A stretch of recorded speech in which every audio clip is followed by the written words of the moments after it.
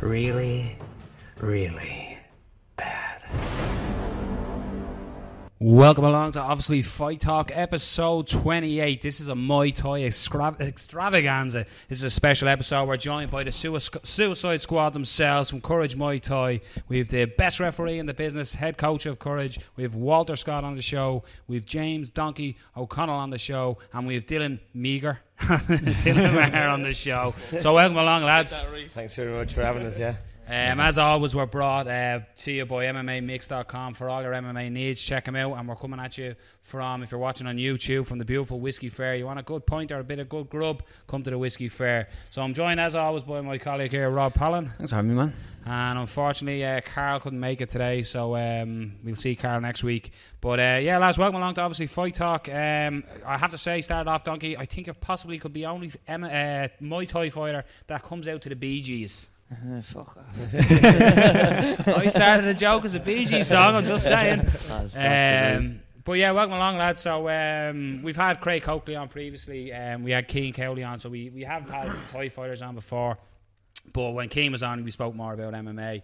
But just great to have you on and sort of get the opinions of speak about different things, better horizon. Yeah. So welcome along anyway, boys. Yeah, nice to be here. Nice to be here. To talk about Thai boxing. Yeah, so it is the major stand-up sport in the world, like even in MMA. who had 1 minute? Who had 1 minute on Wally? Yeah, so just a little history about you first, lads. So Walter being the coach of Courage, what got you into Thai as a young man growing up in Ireland? What got you into Thai? It all started, I moved to England when I was only 17 for work. And I'd done a lot of sport, GA, athletics and stuff like that here, and I was just working, coming home every day and doing nothing. And I was actually walking past Spartan Thai Box in Manchester every evening and looking in the window and thinking, you know, I'd like to give it a go. One day I walked in, and before I knew it, I was signed up, and it went on from there. I only had 30 fights. I didn't have a massive fight career. I only had 30 fights, but I became British champion, area champion of England, and Irish champion. Came out of retirement in 2008 for an Irish title. Nice record, 30 wins with 1 loss, so it's not too bad, like, you know. It's pretty impressive record, yeah.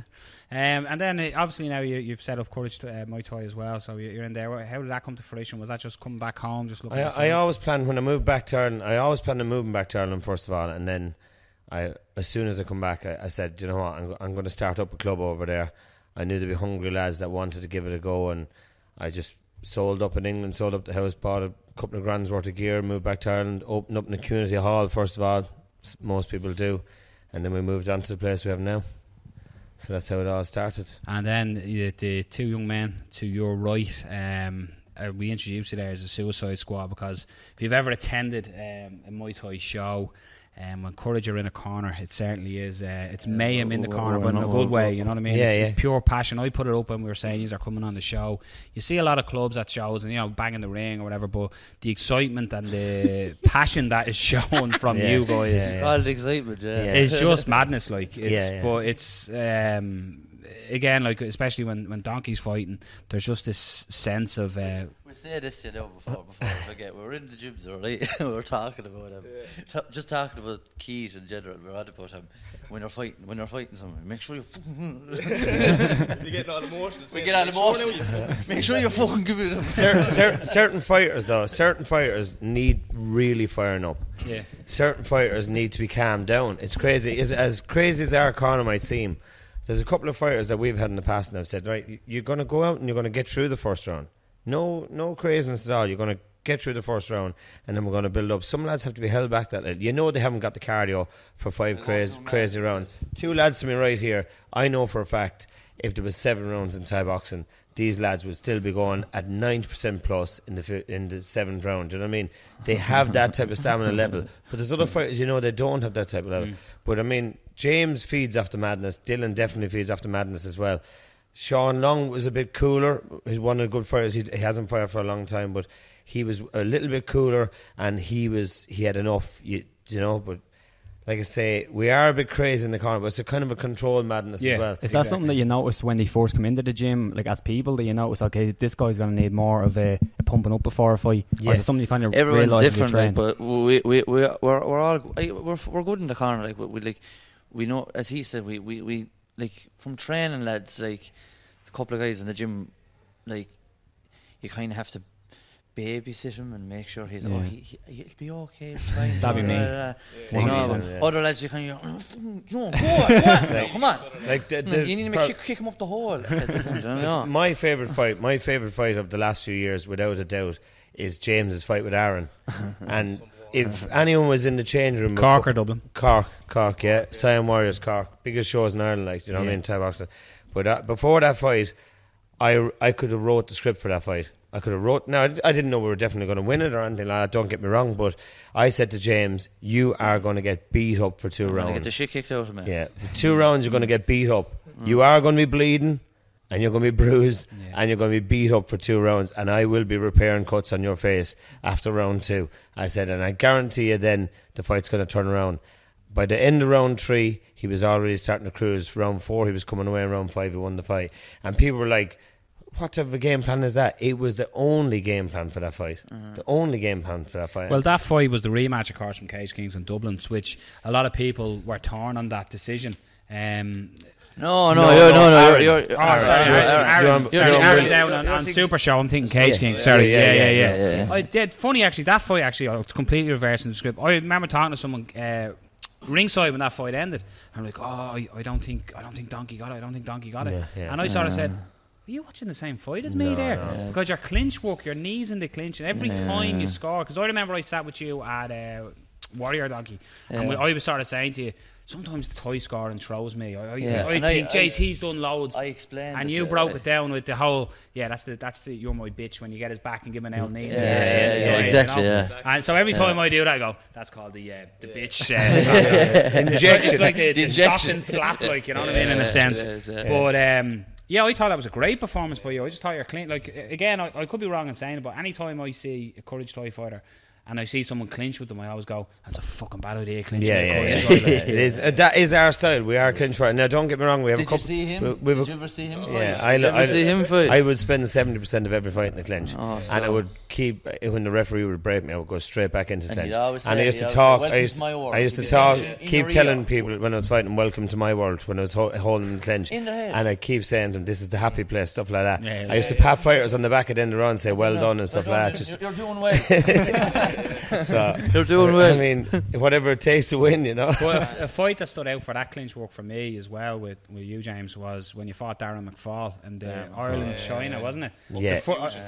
The first round, I think you could fairly say Darren won the first round by a mile, yeah. And then the second round, it got into the clinch, and then knees in the clinch, or the cut on Darren's head, and I was just... What done Darren in that fight was right at the end of the first round, James grabbed him, and he just felt how easy it was going to be to clinch with him.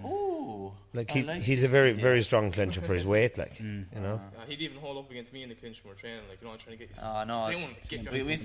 down. We should charge people to come in and watch the two of us kill each other, like. But it's a part of the game. You have to. There's so many good striking gyms in Ireland, and I mean, there's some class Thai boxing gyms in Ireland, and the one thing I don't see in any of the gyms is major clinching. Some are good at trips and some are good at sweeps and all this crap, but they don't want to stay in the clinch. They'll go into the clinch, sweep you, try and knee on the way down, but they don't actually want to fight in the clinch. So if you bring that's our thing. Bring that something new that they can't cope with and get on them, keep on them, like, keep pushing on them. We've lads that fight, like, and they don't like clinch. They absolutely hate in the gym and hate clinching me or hate clinching Dylan, hate clinching Wally. But when they go to fight, then they get into the ring. They get in clinching a lad that is the same level as them, and they kind of go. They come back after the round. They go, at the end of the fight, go, "Jeez, I feel fair strong in the clinch." See. That's from training. That's what's clinching with better lads are better than you. That's the way you get better. And then you realise then with someone your own level, you go in and you fuck them about. And there's not too many lads better than James at clinching, but you have to remember James is a 57 kilo fighter, so he's clinching bigger lads than them all the time. So they don't have to be better than them. If they're bigger and physically heavier and stronger, and he's holding his own with them, as soon as he gets his hands on a 57 kilo guy, it's bad news for them, you know. Yeah, that's the truth. Yeah. And you can see, like, you can't see that in your fights. Like, the Darren one really stands out for me in that, because it was like a football analogy. John Hancock will love me. It was it was a game of both halves. You know what I mean? It was a two-sided game. Yeah. First round was all Totally. Darren. For 1 minute, it looked like Darren was going to get you out of there. Yeah. And then the second round was a complete coin flip. Speaking about almost getting out of there, I'm going to bring up the spinning wheel kick of death from Damien Darker on you. Yeah. That was the first kick. Rob was in attendance at that. It was the first kick of the fight. Oh, man. You go down. Now, I always say, right now, don't take offence or don't hit me. I always say, if I was ever a fighter, I'd hate to fight a ginger fella. I've heard and this, the reason I did, because the more you hit them, the more fucking insane they get. And you are the embodiment of that guy. Like, you just get crazy after that. But that wheel kick, like, I remember starting the fight, like, and I was expecting him to throw all this spinny shit, like, you know. But not like, as straight I away. came out, I was used to, you know, Thai boxing fights, come out, touch gloves, like, whatever. So I put my hand out, and next thing I was on the ground. I was kind of, I bounced back up, but, you know, like, when I bounced back up, I didn't feel too bad, you know. I was looking at him, and I was kind of like, right, I'm grand, like, you know. And he came at me with another one, and I fell against the cage. So in my head then I was like, right, I'm here now, you know, like I have to show up, like I can't just stand here and fucking take this, like. So yeah, it was the toughest fight I've ever been in, like, you know. He was a fucking top class K1 But you can see what he done to see what his next fight, the spinning. Do you know what I mean? Yeah, like, I was kind of looking because I watched the DVD back of myself and Damien fighting, like, and he hit me fucking 3 or 4 to the head, like, you know. And then I kind of watched the next one, like, jeez, I like, this fella's in hospital probably, like, you know, like, but he wasn't, like, I know there was a lot of controversy after the fight, like, you know, a lot of people thought he won it, but I think it was a lot of, like, mainly it was his gym, like, you know, his fans. Was that a watching K1 fight? That was me and Robert Thomas. K1 fight. It was a K1 fight. It was a K1 fight. It doesn't matter, though. It doesn't matter, like, when you're fighting K1, like, he might show a fancy technique. It's the same as in the UFC, but it still only scores 1 point. Exactly. Like, a lad in the UFC throws a jumping knee, and then a lad comes out in the next round, boxes the head off him, and wins the fight then because he used good boxing. You know, what's the major difference in scoring between the major K1? difference in scoring K1 and Thai boxing is everything is kind of 1 point. So K1, a good punch is a point, a good knee is a point, a good leg kick is a point, a spinning heel kick is a point. Whatever it is a point. Thai boxing, if I land a strong kick to your body and knock you off balance, it scores far higher than a good punch. It scores far higher than a low kick. A big knee to the body that folds you over. Thai boxing, to score Thai boxing is crazy. The easiest way to describe it for people that are watching and don't understand Thai boxing is, we've all played Tekken. Yeah, we've all played Tekken. So get your power bars in Tekken, right? And instead of your power bars going down, your power bars go up, right? So even though you may win the first round, the second round and the third round, we say you win them by 5%, we'll give a percentage. You win round 1 by 5%, round 2, even 10%, we'll say. Round 2 by 10%, round 3 by 10%. Come out in round 4 and it comes back to a draw. And I come out in round 5 and win it by 50%. Who has the most percentage? I do. I win the fight. It's so, you know, the second. It's more scored over percentage over the 5 rounds rather than rounds. A guy explained it. Yeah, like street fight. Who would finish stronger? It's like a race. I can sit behind you in a race. We can run 500 meter race. I can sit behind you for 400 meters in the race. As long as I pass you on the line, I win. Yeah, for the MMA fans who listen, it's similar to what Pride used to be. Pride was the same thing, where they'd score the full fight rather than say, okay, he won this round, he won this round. Whoever got beat. It's not fair. You think about it. You think about a guy just snatching around. Yeah. Just snatching around. He just snatches the next round and just snatches the next round. And then the guy comes out and beats him up in round 4 and 5 and he loses the fight. Like it is for me. It sort of eliminates the whole point scoring idea. It's a fair way of scoring, you know. It's a fair way of scoring. And what about, like, I was watching the fight back, I can understand when people were, you know, watching it live with all this spin and shit, they're probably like, whoa, you know, like, Jesus, this lad's unreal, like. But as I watched it back, you can see every time he's landing, for one spin kick he lands, I'm getting 3 body kicks, like 1, 2, 3 leg kicks, you know. It was constantly, I wasn't throwing a single kick at all the fight. It was constantly the good thing about that fight is, adding up, like K1, like it is, it's just constantly adding up the score. So, like, one big technique, which looks like it might hurt me, like, is still 1 point, whereas I'm landing 3 kicks there, 3 points, you know. But if you look at the good thing about that fight, the best thing of all about the scoring on that fight is there was no Irish judges involved. There was no judge ringside that, you know, loved Dylan. Oh, I love Dylan. Because that can sway you, you know. It can sway you as a judge, you know. You can sometimes I'm judging and I have to think, right, oh my God, I love this guy now fighting the right, but I'm not. That can't come into it now. I really. But the 3 judges didn't know Damien and didn't know Dylan. And they give Dylan the fight. As simple as that. If they give Damien the fight in the night, I wouldn't have argued it. Do you know what I mean? I know there was a lot of talk about a rematch as well, but if there is a rematch, it'll be Thai rules. Because I fought him under K1 and I beat him under his rules. So if he wants to come fight me under my rules, I do. Someone actually commented on it. A listener, Joe Clancy, commented saying it was a great fight. He'd love to see a rematch or whatever. Yeah. But what I loved about it is Damien came out and said, "Huge respect to you for winning the fight." I have to say, like, so Damien's sound. He's a fighter. Lads, there might be a load of shit talk, but then they're all fighters. They're in the hardest game in the world, fighting each other. There's nothing harder than standing in the ring with another man. And the worst fight of all is when some guy is just as good as you. Exactly, if he's worse than you, you can beat him up. If he's far better than you, he gets you out of there. But when you're both exactly the same, you knock lumps out of each other, no one's winning, you're just picking each other off, picking each other. And that was one of them fights. Two guys were, you know. He's got a big future in K1, like, I think he's... Well, you're saying from his next fight is when did you just watch the highlights or did you watch the full fight? Of the fight. I watched the full fight. Because he threw that. He's same as what he caught you. He threw the wheel kick in the first round and it buckled. Liam, I can't think of Liam's surname. It escaped me. But he sort of buckled him that he nearly went, but he got his bearings back, and it was such a close fight. To pull that off in the third round and finish it the way it did. It was some finish now. When I saw it, I was kind of like, whoa, that should have been me. He is definitely one of the most natural kickers I've ever seen. Because I've been saying to Dylan, we worked a little bit for kickboxer K1 style lad, and I said to Dylan, you got to watch for this shift of his shoulder, drop of his left hip for the spin. There was no. But it was just like that. It was just. There was. You know, some guys they go so side on before they do that. It's fair obvious. Lean back, get your head out of the way, smashing a low kick when they missed it. He was so good at like. Oh. He did. To be honest, I feared for that man's life.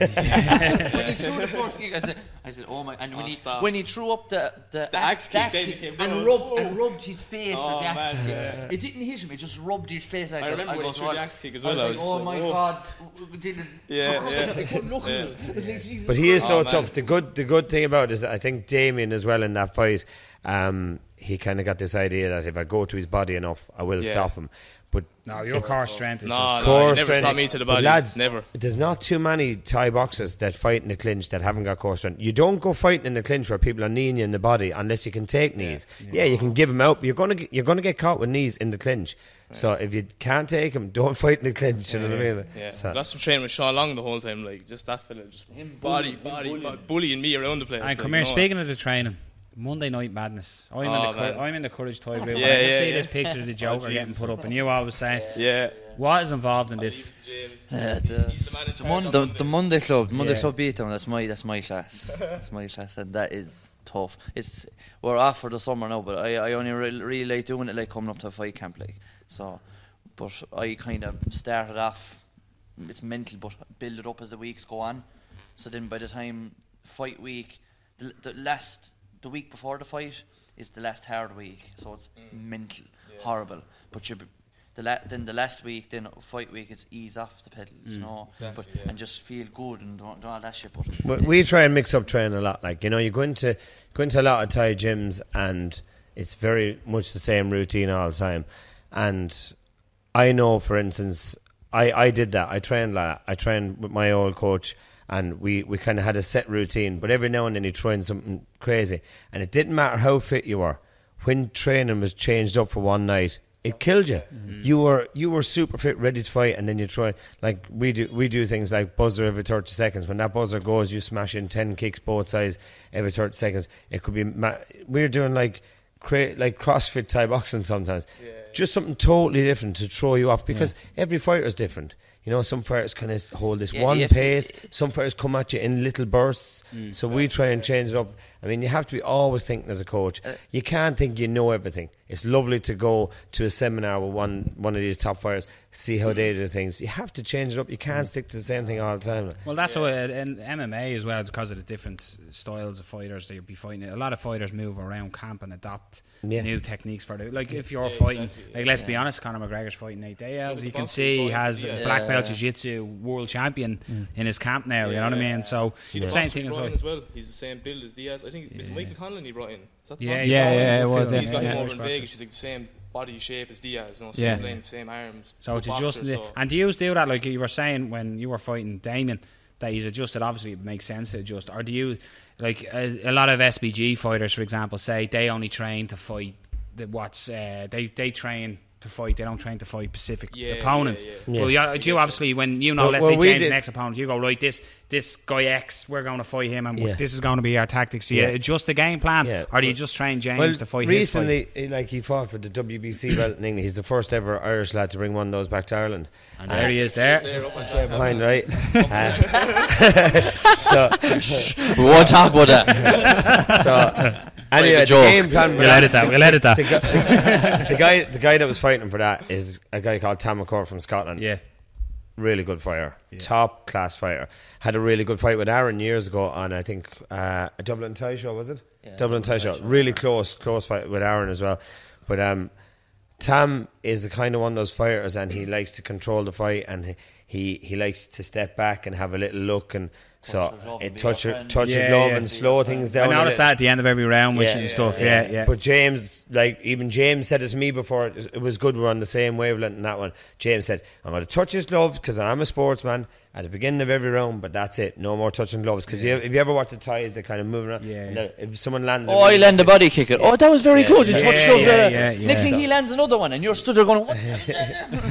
Two big skulls again. The judge is looking at you. The one for Tam was to apply pressure all the time, because people think you have to be on someone to apply pressure, but just by twitching and moving you can get them back up, and that he was on him all the time. Well, I noticed that in the fight. You were constantly coming forward, and you were constantly showing. And that's a big part of Thai boxing. If you're backing up, it's very hard to win a fight unless you're really controlling it. You can back up and win a Thai boxing fight, because a lot of people think, if you go backwards for 5 rounds you can't win. You can. If you ruin everything that's coming towards you, teeping lads, sweeping out the front legs, stuff like that, going into the clinch then and not fighting in the clinch. People say, he didn't fight at all in the clinch. Yeah, but did you land on the clean? No. Even though he wasn't throwing stuff, he was controlling you in the clinch. You're back on the ropes. You were stronger. And then when you're talking about game plans and stuff, when you're fighting in the ring, and then when you're fighting in the cage with the smaller gloves, is there a different approach? There is completely. As in, because the ropes are obviously can give you more. Not the cage as well. More worried about the gloves. The gloves are far, like the gloves. Those MMA gloves, and I don't know if anyone realise it, but you're doing a stand-up cage fight. It's so much different to fighting striking on the feet in MMA. A fighter, you've been at them, Noel. You've seen the amount of strikes landed in one round in a cage type boxing fight, and the reason they control them is, even if I miss, you're not going to take me back and drag me to the floor. If I go onto the floor, to stand me back up again, I can go wild again, throw a load more hands, fall down. It's Thai boxing rules. So I know for a fact. If you watch the top level UFC strikers in the cage, there might be maybe 5 or 6 good punches landed per round, because they're afraid of the takedown. Throwing body kicks. There's no body kicks really. It's very rare to see someone throwing body kicks in MMA, because grab his leg, he's on the floor. In Thai boxing, you can throw in the body kicks. You can chance a lot more, because if you end up on the floor, so what? Stand back up. What was the quote? Somebody said, I can't remember who said it, but they basically said they're taking the highest level of MMA, the most dangerous is in the stand-up, and adopting that as the sports, which you see when you were at Cage Kings. You know yourself when you're there, you as well, lads. But when I'm in and I'm announcing the fights, and then I turn around and say, right, it's Cage Thai time, you can just all of a sudden the vibe is mental. Like it's very a true 100% true MMA fan, a guy that's walked into a jiu-jitsu gym and then moved on to a boxing gym or whatever, and adapted his sport, and then went into the MMA gym. Ask him where he wants to see the fight. He wants to see it on their feet. Who's getting the money in UFC? Yeah, do you know what I mean? Who's getting the? Why is it that Thai isn't as big as MMA over here at the moment? What do you think? Listen, I'm involved in Thai boxing for 20 years, right? We can start naming Thai boxers now. They can walk into the UFC tomorrow. I guarantee you, if they don't take them to the floor, they're done in one round. One round, I will put. There's Yodson Clay. Do you know what I mean? Yodson Clay will beat any of the welterweights in one round. Striking. Sanchai was threatening it, wasn't he? Calling McGregor and stuff as well. Barco, I think, has been sneaking in and out of jiu-jitsu gyms for a while, and I believe Barco is the first Thai we'll see. Thai superstar. Don't get me wrong. That is Thai superstar that we'll see fighting in. And I not only that, I believe that they're trying to keep him out of it a little bit. There's a little bit of that going on as well. what happens if we have MMA fighter like Jose Aldo would say, who wins so long without being beat, Win with Buaco, and they bring in Buaco, and Buaco stops him in a round. Like, will that take a little? Well, you see, what will happen there is we'll fight the MMA corner here, right? Yeah, so I totally agree. I love MMA. Yeah, I love MMA. But what will happen is like it's as you said a minute ago. If he was to throw a body kick and he times that and bang, catches it, down he goes. and it's on the mat, and it's a different story. Yeah. But like the UFC, obviously being the premier promotion. Yeah. They would use that as well, though, as in they'd have a Thai fighter and they'd build it up that way. You look at, for example, there hasn't really been a high level Thai fighter to move to MMA. It's been good Thai fighters, but not really the superstars. Like, there's a couple of fighters who have a Thai background, Yeah, Donald Cowboy yeah, Cerrone, and you know, them, I but they're suppose not. the most high level would be Joanna. Yeah, she was a Joanna. Thai champion. Oh, she's Joanna just she's super. She's my favourite fighter. Yeah, I don't she's care. so good. She strikes differently than everybody else in the UFC. Yeah, as well, lads. Well, if you look at Holly Holmes, you know, and when she fought Ronda Rousey, people saying Ronda Rousey can't take Holly Holmes down. Of course she can. She can fight her tomorrow and take her down in the first round and finish her. But what happened was, she fooled herself into believing she could strike with her. Yeah, 100%. Right? And once you've ate 5 or 6 good straight punches on the chin, you haven't got the explosiveness left in your legs to take someone down. Well, you could see her panic once she got hit really hard. You could see her panic, and her hands start dropping and stuff I've been like hurt. I've been hurt in fights, and I've gone to walk forward, and I can't even walk forward. I can't even take a step forward. So how can I'm fine, ref, I swear. I'm fine. How many fingers have up? Easy pipeline. Let's try and guess this right. 3. Yeah, that's okay. But like I say, that's all that happened with Holly Holmes in that fight. She got hit so hard, it took an awful lot of explosiveness out of her legs. She couldn't shoot hard enough to take her down, and someone stupidly taught her to box and told her she could box with it. No, you can't. You can't box But you with see a what boxer. happened is she fought sort of lower level strikers, and she looked all right. Like hitting mitts, she looks amazing, but mitts don't hit you back. No. I could take a guy in 1 week. In 1 week, I could take a guy into the gym, and if they left him with me for 2 hours every night, and I can do this with anyone. I promise you can do this with anyone. I can put together a video at the end of the week. And he looked like put up Rocky Balboa. and I just say, okay, how long has he been striking? I guarantee you that no one would say striking for at least less than 6 months. That's in 1 week I can do that. Any good coach can. Mitts, oh my God, I can show you videos of my own kid when he was 6 years old hitting mitts, and they blow your mind. A lot of it is the way the coach holds it as well, isn't it? She's fucking deadly too. A lot of it is like the way the coach actually holds the mitts as well. That's a big part of it. Yeah, hitting your glove. Your glove is travelling forward at 80 miles an hour, and I'm hitting it at 80. That's 160. Punch down, landed at 160, lands at 80. Do you know what I mean? So simple as that. Like. And speaking of MMA, when you look at it, so we're talking about strikers. Yeah. Who, in your opinion, while you're looking at it, I'll go down the line, right? So we'll go with Wally first. Who, in your opinion, is the best striker in the UFC that you can think of? Sure, I suppose I've said this now and I upset a lot of people, Irish fans. Jose Aldo's my favourite. Thai MMA fighter of all time. MMA fighter of all time. I love him. Did you watch his last fight? Yeah. He was, and a lot of people saying he was boring. No, he wasn't. He sat back and he has to be clever. He has to now be clever. You know, he can't go out and do the rounds and win the fight. He can't be reckless anymore. I think it was one of his better performances. I agree. Do you agree? Yeah. I mean, what it is goes out reckless against Frank Edgar, gets knocked out. Yeah. Where does he stand then? Where does he stand then? He was afraid. When did you see him moving his head before? He was afraid. Flipping shots, coming back. Yeah. Cutting angles. So for you, he's the best. He's the best in the UFC at the moment. Yeah, he's my favorite. No, don't get me wrong. I'm not saying he's the best, but he's my favorite striker of all time. I mean, people see it's like all fighters. They get beat and they're forgot. Yeah, that's the hard thing about fighting. Yeah, you know, it's so hard. Look back on Jose Aldo. Cutthroat, like. Look back on his fights. Look back and.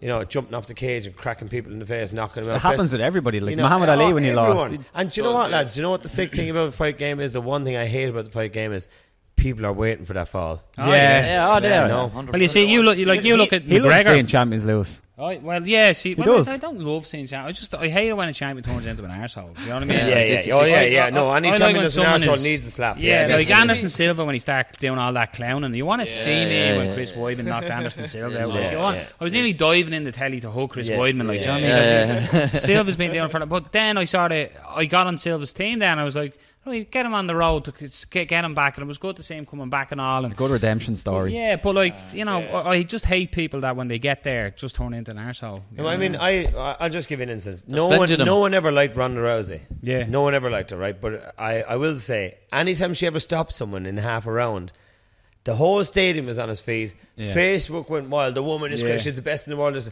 soon as she got bet, my God, did they rip the guts out of that poor Horrible. girl. Do you know, and I hate that shit. Like, she's put her whole life into that game. You know I what was I mean? talking about fighting men at one stage. Everyone Yeah. was so high on her. Like, Yeah. oh, she's getting into a man. Yeah. So I'm And moving down everyone just ripped the yeah. shit out of her as soon as she lost. Big didn't time, they? yeah. Like, It is. It's a fickle community. Moving it, down the line, James. So I don't think we have to be a rocket scientist to figure out your favourite fighter. But who do you think is the best striker in the UFC or MMA? It has to be Joanna Jędrzejczyk. Yeah. And that's a fact. I don't give a shit. You talk about anyone. Look at her. Just Joanne came at her for 2 rounds and like she took that. She said, and she knew that was coming and took that, and then she upped it in round 3 and upped it in round 4, and looked like she could up it again in round 5. That's Thai boxing, though. See, that's Thai boxing. The engine that woman has She's is fought so many ridiculous. Thai boxing. I'd actually picked Claudia in that fight Yeah, on I this picked one. Joanna. I picked her because I just thought, do you know what? When she was on Tough, I get emotionally involved when I watch people, and she was being an absolute.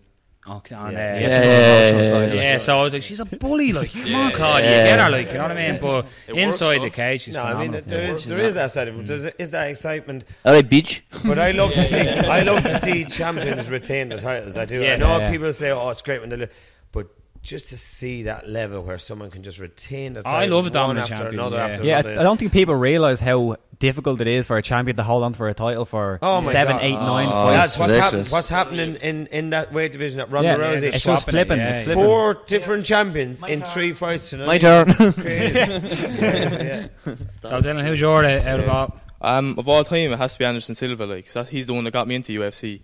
At the start, I kind of saw a video of him. Like, I was like, what the fuck is this guy? Like, you know, I was kind of watching him. Like, this fella's like a glitch in the Matrix. Like, Yeah. But ever since he kind of fell off, like this new guy, he's not new, but he's, do you know, Stephen Wonderboy Thompson. Yeah. He's really starting to impress me lately. Like, yeah. he's at the moment, I think he's currently the best striker in UFC. 'Cause you'd what he did to Johnny Hendricks, like, I was always a big fan of Johnny Hendricks. He's fallen 'Cause of his- off the wagon. so Yeah, parallel exactly. Johnny And I was kind Hendricks, of thinking, like, this can be a good fight now. Maybe Hendricks will get back on his role. I think Like, Hendricks' chin what is Thompson gone. did to think him so, was yeah. ridiculous. So You know. at the moment, it's definitely Thompson. He's an exciting lad. Speaking, Like. you said Anderson Silva. Speaking of Muay Thai, Yeah. he was one of the first guys who MMA fans would have seen use Muay Thai. in Yeah, MMA true when he that. came with the Yeah, clinch. which is why I was He's a kind of looking at him Muay as Thai champion. Yeah. He is, yeah. That clinch he got Rich The Franklin clinch, in. Like, yeah.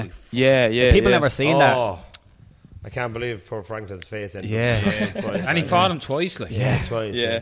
But like people, you're talking back that far. Like, there's not too many people talk about MMA back as far as even those fights, you know. And my favorite fighter of all time, is Randy Couture. Yeah. Because this is a man Interesting that one. walks into MMA Yeah. when he should be putting on his slippers and sitting down and relaxing and chilling out. You know what I mean? And still Inspiration. dominates the sport. Like, Yeah. it's like people don't even realize he's probably the best fighter of all time. If he'd been in that sport at 25 years old, Yeah. what would he have done? Yeah. You know, he was wrestling, yeah, but he wasn't fighting. See, the sport MMA. didn't exist. And he was then. also- Didn't exist, you know. yeah. And It's he true. walks into it in his late 30s. 2 weight classes as well. Two Yeah, weight classes. true, yeah. Unbelievable. And it wasn't My Muay Thai favourite- clinch, but he used the clinch. Yeah, and yeah. It's sort of Dirty Greco-Roman, boxing. dirty Yeah, boxing. yeah, it's Yeah, dirty it's boxing. not on. It's pressure. Look, Thai boxing is wrestling on your feet. Yeah. It's That's it, wrestling yeah. on your feet, like, do you know what I mean? There's a lot of Dominates takedowns in Thai And then boxing. Brock People Lesnar realise raped him. Yeah. trips and stuff. Brock Lesnar. Then Brock Lesnar finished him. Why you don't like that? Then again, what age was Brock Lesnar? What age was Randy Couture? I know, yeah. Now, again, like I always say, and I sound like just repeat myself, I sound like I work for this man, but Carlos Condit would be my favourite striker in the UFC. I just think his movement, the way he picks his shots, he can, like, the good thing about Carlos Condit, you're saying he's MMA fighters don't throw that many kicks. Conor does. For the reason why he does is because he's really good on the ground. He's good on his back. Like he doesn't mind being taken down. So if he gets taken down, he'll take the risk. Now his next fight is against Dylan Meagher, so that might be a little different this time round. But I'm just a big. I think he was robbed against Robbie Lawler. Did we just become best friends? I was watching the fight at home. 100%. I was like, oh fuck, like Lawler's after losing. Next thing, Robbie Lawler. I was like, what the fuck? I was like, I love Lawler, but you can't do that. Because I was actually, Carlos Collins put a picture up on Snapchat. You see that? Yeah. There's a picture of that poster, and his dog got it or something. And he said, now the poster's just as bad as the decision or something. He said, just absolutely robbed. He was, man. That was a terrible decision. Who's your favourite striker, though? Come on. A lot was taken, wasn't it? I'd probably go with Joanna. Go with that one. Like, there's a lot more there as well, but like Conor's a good boxer. He has good hands. But I'd probably go with Joanna for overall striking. Like she's so much better. Lads, look.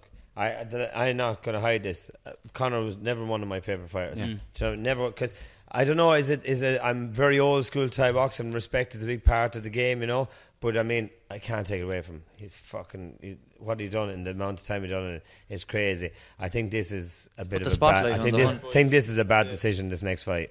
Bad decision. I said that first when I came around, but you know what? I fall for all I'm completely get emotionally attached with every I'd be like Robbie Lawler, Woodley. I'm not that excited about this fight next week, is it? Next week, yeah. Stick Joe Rogan on a promo talking and I'll be going, this is a fucking fight. I can't wait for this. Do you know what I mean? I'm completely. So like with McGregor Diaz, I was feel, this is a bad one. Why is he taking it again? And I just prove everyone wrong, though. Yeah, but that's it. The man has got fucking balls the size of fucking beach balls. You know what I mean? In fairness to him. Listen, and he probably has, like, as much as I didn't like him and as much as I still watched him. I still watch him, but look what he's done for UFC fighters. Everyone's purses after jumping.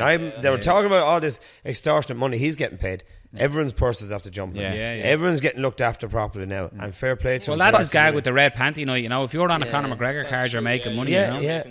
Super, absolutely. Sure, he's after putting the spotlight on Ireland. Like. Exactly. Have you? I was going to say that. Do you get young lads now, like fresh new young lads coming into the gym? That's almost like a watered down. They've seen McGregor fight. They're getting into the UFC. You're a gym. They come in and they want to do it. Lads come in and they don't. See, they come into our place and they don't last. That's the problem. They come in and they believe that you can become a Conor McGregor without I used to do UFC. I used to do UFC, without training hard. You give them a few hard classes and they think, oh my God. And then I think, if you think that was hard, if you did one of McGregor's sessions, you die. Do you know what I mean? They don't really. People haven't a clue what fighters go through to get to where they haven't got a clue. Like the grafting that goes in, people don't. Years ago, there was I'm not up on football now, but there was a footballer at Man City years ago, and Ricky Hatton went and trained with them for a day playing football. Ricky Hatton apparently was very good at soccer when he was younger than that, and then the guy returned the favour by going and training with Ricky Hatton. 8 minutes into the session, he was on the floor gasping for breath, like looking for oxygen. 8 minutes, and he went on and said, I play 90 minutes of football every weekend. Completely different. And 8 minutes with Ricky Hatton taking it easy. Because I remember, like, when I was training with, Steph Moriarty, I used to train out in Legends with Steph, and I knackered me back, so I had to knock that in the head. But I went back a few years later. The doctor sort of told me not to, but I went anyway. I went to jiu-jitsu and I started doing jiu-jitsu. I thought jiu-jitsu would be easy, you know what I mean? You're on the ground, you're in pajamas. You're in pajamas. It's just, as much as you might be in a position, you're there dominating a position or being held down, and you're constantly fighting and you don't realise it. It's only when the class ends and you take off the gi, like, and it's like, get ready to be laughing, and your gi is absolutely dripping, like, you know what I mean? It's and you're going home in your bag. I know what we do. We'll get you to go to Courage on a Monday and do a training session. You have a seminar coming up with Darren McFall, actually, don't you? He wants me up to his place, his new gym, to do a seminar some weekend. We'll go to that. We'll go. Obviously, Fight Talk will go to that, and we'll get to. As I said to you in a message, I'll bring out my Bane. You can bring your Joker.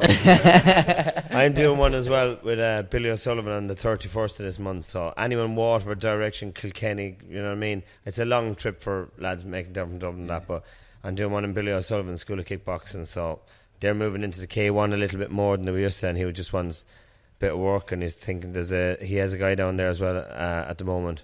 big guy about 95 kg. He has like 100 fights in K1 kickboxing and Thai boxing, and he kind of wants me to meet him as well and have a bit of a chat and see can we get him in the fight scene over here. So I'm looking forward. This guy's about 42, but if he has 100 fights, it's pretty serious. Yeah. Like, you know? Yeah. So come here, let's talk about an event that the lads always ask me about when I go down to announce Cork.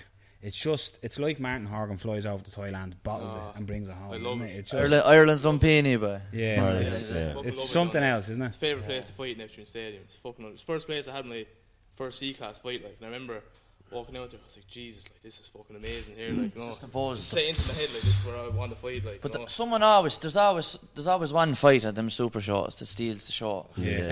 You're down there and you go, who's it going to be tonight? I remember Ryan Sheen in your man. You could hear. I was in the back getting ready for my fight, and I could hear the roars outside, and I thought. There was 2 Thais fighting on the show that night as well, and I thought Rungrat was after getting into the ring. I thought, Jez, Rungrat must be out killing your man outside. And you know, and then they came in. Wally came in and goes, Jez Ryan was in some fight there. He goes, what did Rungrat just fight? He goes, no, that was Ryan Sheen's fight. I said, oh my God, the buzz in the back. He's some kid though. Ryan Sheen is some kid. Yeah, I mean that's unbelievable. I love to see the level Thai boxing. When I came back here and started the gym, the level Thai boxing was at here was good, but now, oh my God, it's gone through the roof. One guy I love watching as well, we had him on the show, Craig Coakley. He's just superstar. It's the P4P boy. I'll tell you, and you talk about young fighters, Darryl Flood. Yeah. Ridiculous. Love refereeing him. I'm the closest man to actually love being stood with that kid because you don't know what's going to come out. And I swear, I stand back in some fights when I'm refereeing, I kind of relax a little bit. But I'm always ready to dive in because I can just see Darryl sleeping a leg and kneeing him in the mouth on the way down or something. He's top. His last 2 fights on Warrior have been oh my God, he's just, and like he's only like he's 17, isn't he? He puts on elbow pads and opens a gash in the guy's head 3 inches long with elbow pads on. Oh my God, the kid is I love him. Absolutely phenomenal. Wait till he takes some elbow pads off. Exactly, there's gonna be some damage done then. But some of the stuff he throws, like the audacity to throw, it's all the extras. I mean, you watch a lot of Thai boxing and people think a lot of lads on the outside look at Thai boxing as basic striking, but it's effective basic striking. You know, Golovkin isn't slip and sliding this, that and other. He's just moving his head slightly and banging people. It's beautiful basic boxing and no one wants to fight him. And that's what Thai boxing is. It's a basic enough style, don't get me wrong, but it's basics with venom behind everything. Do you know what I mean? So Liam Harrison's low kick, Liam Harrison's left hook. But when I went over to Thailand with Infusion there in January, when I went over, Mohammed Uriah and stuff were there. I sat. Vinny Sharman was holding pads for Mohammed. I'm sat there just going. It's crazy, isn't it? Just looking at them, you know. It brings you back down to. But no, you're just looking, and he Uriah's only like 19 or something. Yeah, he's only a young guy. Absolutely, and it's real funny because you're watching him doing what he's doing, right, and you're going, "Fuck me, that's unbelievable," and he's watching him sparring and stuff. He's doing it, and then you talk to him, and it's like talking to a kid. It's real. It's got you real. How's it going? How am I afraid of you? You know what I mean? It's weird. It's so weird. He still owes me a T-shirt. He went to his room. I'll get you a T-shirt now. No, he never came back. Own T-shirts. But then, like I say, you go on about the basic side of it, but then you look at Sanchai. Yeah, you know, he was there when I was in Thailand. Yeah, but you've been looking enough to watch. You've been looking enough to watch him fight as well, and you see the level that striking. His striking level is he's another one of these guys. He's the Matrix. And sure, what's his name? Clancy only fought him over in. I know. Clancy's some boy, isn't he? I love him. And he fought him with the. That's what he's raps, yeah. That's your favourite Irish fighter. Yeah. Outside of my own gym, Clancy's the boy. Clancy's the man. Love him. He's so active as well. He's over in Thailand fighting the whole thing. Yeah, I'll fight any man. That's the thing about Thai, isn't it? Is in if you look at MMA fighters, they probably fight unless you're Donald Cerrone. Everyone thinks Donald Cerrone's mad because he fought like 6 times in a year or something, didn't they? Crazy. That'd be fairly regular though for a Thai fighter, wouldn't it? Over in Thailand anyway. You look at Ryan Sheehan there. You look at Ryan Sheehan. Ryan Sheehan's took fights with like 3 days' notice. Paris, Milan, he was flying all over the place. He's a super kid. Him like he has some heart. Ryan Sheehan. I mean, if you don't have heart in Thai boxing, forget it. That kid has some heart. I mean, you were going about the night you were in the change room. He got spinning heel kick in the mouth, knocked flat on his back, jumped up and won the fight. Yeah. Crazy. Great kid. Great Yeah, again, he was on when I put up the video. He was like, "I want in," and I'm like, "Yeah, cool, yeah, no problem. We'll sort it. Like, we'll sort it." No, he is a top lad. Yeah. But again, just bringing it back to Cork, like there's just that weird, isn't there? There's just that crazy. You know, in saying that, Cage Kings Dublin had the same sort of vibe. The vibe was is Vibe, fucking that feel, but it is. It's really weird, especially. When I went to Thailand and experienced Thailand, like I was in Khao Samui, so I was doing Chawang Stadium, and when I experienced that and then came back and then done Cork, it was like love for it, don't this you? is fucking like this is like Thailand, like. It's cool. Because it was really weird when I first started announcing. I was doing MMA shows, and it was Chris Boyan got me to do one of his PFC shows, and I sort of never really watched that style of fight, and I remember watching it. I was going, "Geez, this is really, it's real." It's from a novice perspective, as in looking at it, it's easier to watch and understand than MMA in a sense, because the ground game and if someone goes to the ground in MMA, I believe while you were guilty when it happened in Cage Kings, they're fucking hugging one another. When that happens, you might, it's the level you're watching at as well. You it's great. You watch UFC on the ground, right?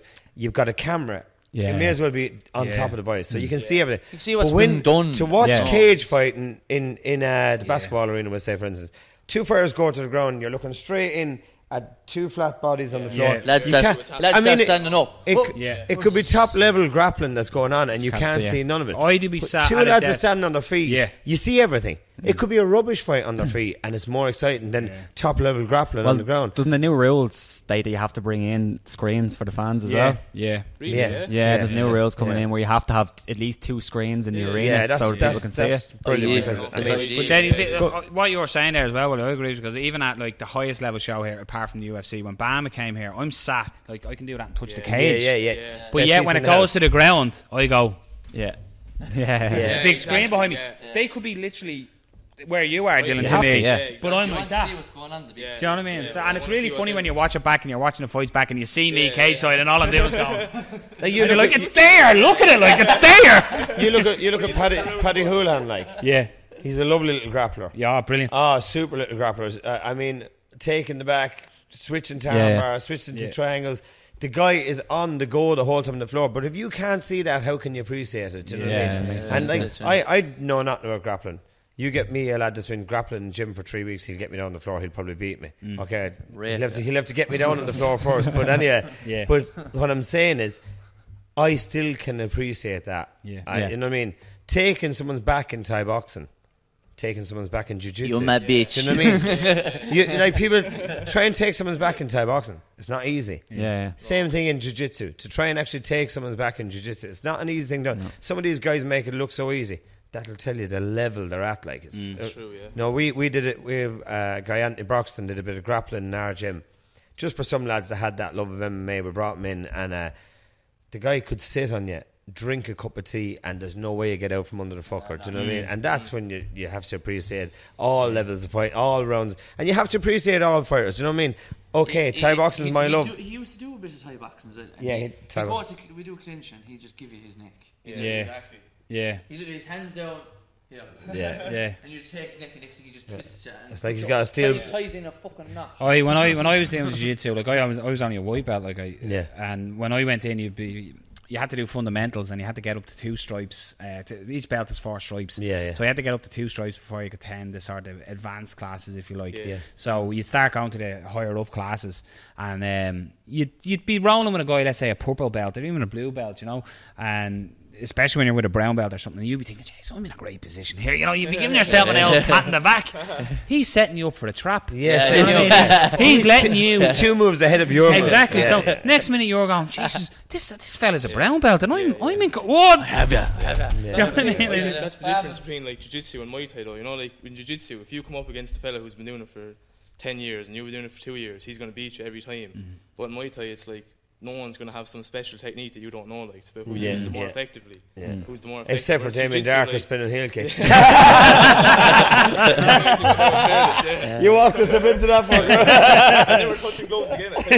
Night of the living dead comes back to life. Oh fuck, here comes Big Red. He had to sleep on the floor for a week after that because he kept jumping out of bed. Getting nightmares. But right, so with Cage Kings, and if you had to choose, you're offered a ring fight, Thai fight, or a cage Thai fight. What are you choosing? Same night. What are you choosing? Oh, well, we know you want your belt back anyway. Yeah, we know that's for sure. But no, like I fucking that fight there in February. Like I got too big for my boots. Like we'll talk about that now. Yeah, go on. I did have a game plan to go into that. I was just after fighting William Murphy down in Cork, and there was like no injuries, no nothing, and I was like, I'm in fairly good shape, and I was having 2 weeks on the piss, and I came back into the gym and checked the weight was good. I was like, fine, let's go for it. Let's go. And Wally was like, it's 3 weeks away, and things. I'll be grand. He never did a 3-week fight camp for any fight. Stupid. Well, he did as an amateur, like that. Stupid though. No, you need if I had 8 weeks. I like the cage after 8 weeks. I like the ring after 8 weeks. I do love the cage. I fucking love the madness. I love it, but I prefer it when you have an 8-week camp. No, this shit. I got too big. I'm bulletproof. I'm fine. I'm grand. I'll be okay. Sure. I fought him twice before, and I bet him twice before. He made me eat some humble pie, and hats off to him. Tip my hat to him. He's a feather in his cap because he's the only man to ever put this man down. But don't worry, I'll be back. And I'll get my belt back. You could see in the fight though as well, though, like the fight, Hodgers piled it on and landed some shots, but you did land some good shots in there in the fight as well. And I told you what the doctor said after the fight. If that got did to the road, it was getting stopped with the cut. What people don't realise as well about that fight, people like, maybe Walter should have threw the towel in earlier. I was just reaching around for the towel, and my son was in the corner, and he was doing the timekeeper, and he shouted last 30. And as he shouted last 30, I think it was either starting an 8 count or finishing an 8 count. And I was screaming at James. After James landed the cut, he stepped in, he landed a couple of good knees, and he landed a big cut. And I knew the blood came so fast from the cut, I knew it was a fight finisher. And I shouted at him to back off. He seen blood and walked on. He seen blood and walked on. Because I thought now we're going to just take the easiest night, because he had a hard fight with Willie Murphy. And I thought a nice easy night for James. That's what he needs. Let the body recover after this. I thought back off, and I wanted James to back off and let Carl come to him. And as Carl, because desperate man will always throw hands. And I thought he'll throw hands so desperate he'll fall into the clinch. I'll get teeped, and then we'll clinch him for the rest of the round. And then I know that everything that was going on that week with health and safety and everything. That cut was that long. It was. And it was right up the middle of his head, bleeding into both of his eyes. Alright, so the fight was over, and look, Carl got the fight. That's it. Hey, you can't. This game we're in, this is not one of those games like where you go 50 fights with 50 wins. That doesn't happen in Thai boxing. I always say I've got one of the cleanest records in Thai boxing, but I often stood in the middle of the ring and I didn't know I'd won. It was that close. I got the nod of the hat on the night. Maybe it was because I fought in England and I had fucking 300 people watching every one of my fights. I used to live in an area called Levenshulme, and it was absolutely just thronged by Irish people.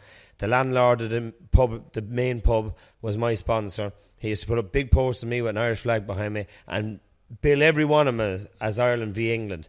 They used to coach loads of lads come to watch me fighting, and maybe that extra little bit of noise pushed me over the line every time. Do you know what I mean? But to go, his record is unbelievable. He's the most active fighter in Ireland, Thai boxing, beyond any. There's no other fighter can tell me they're as active as him and achieving what he's achieved. Do you know what I mean? So. And what is the game plan? Is the game plan to get that belt back, or just to? Look, I'm not. With the way I see it, if the fight comes up, it's there.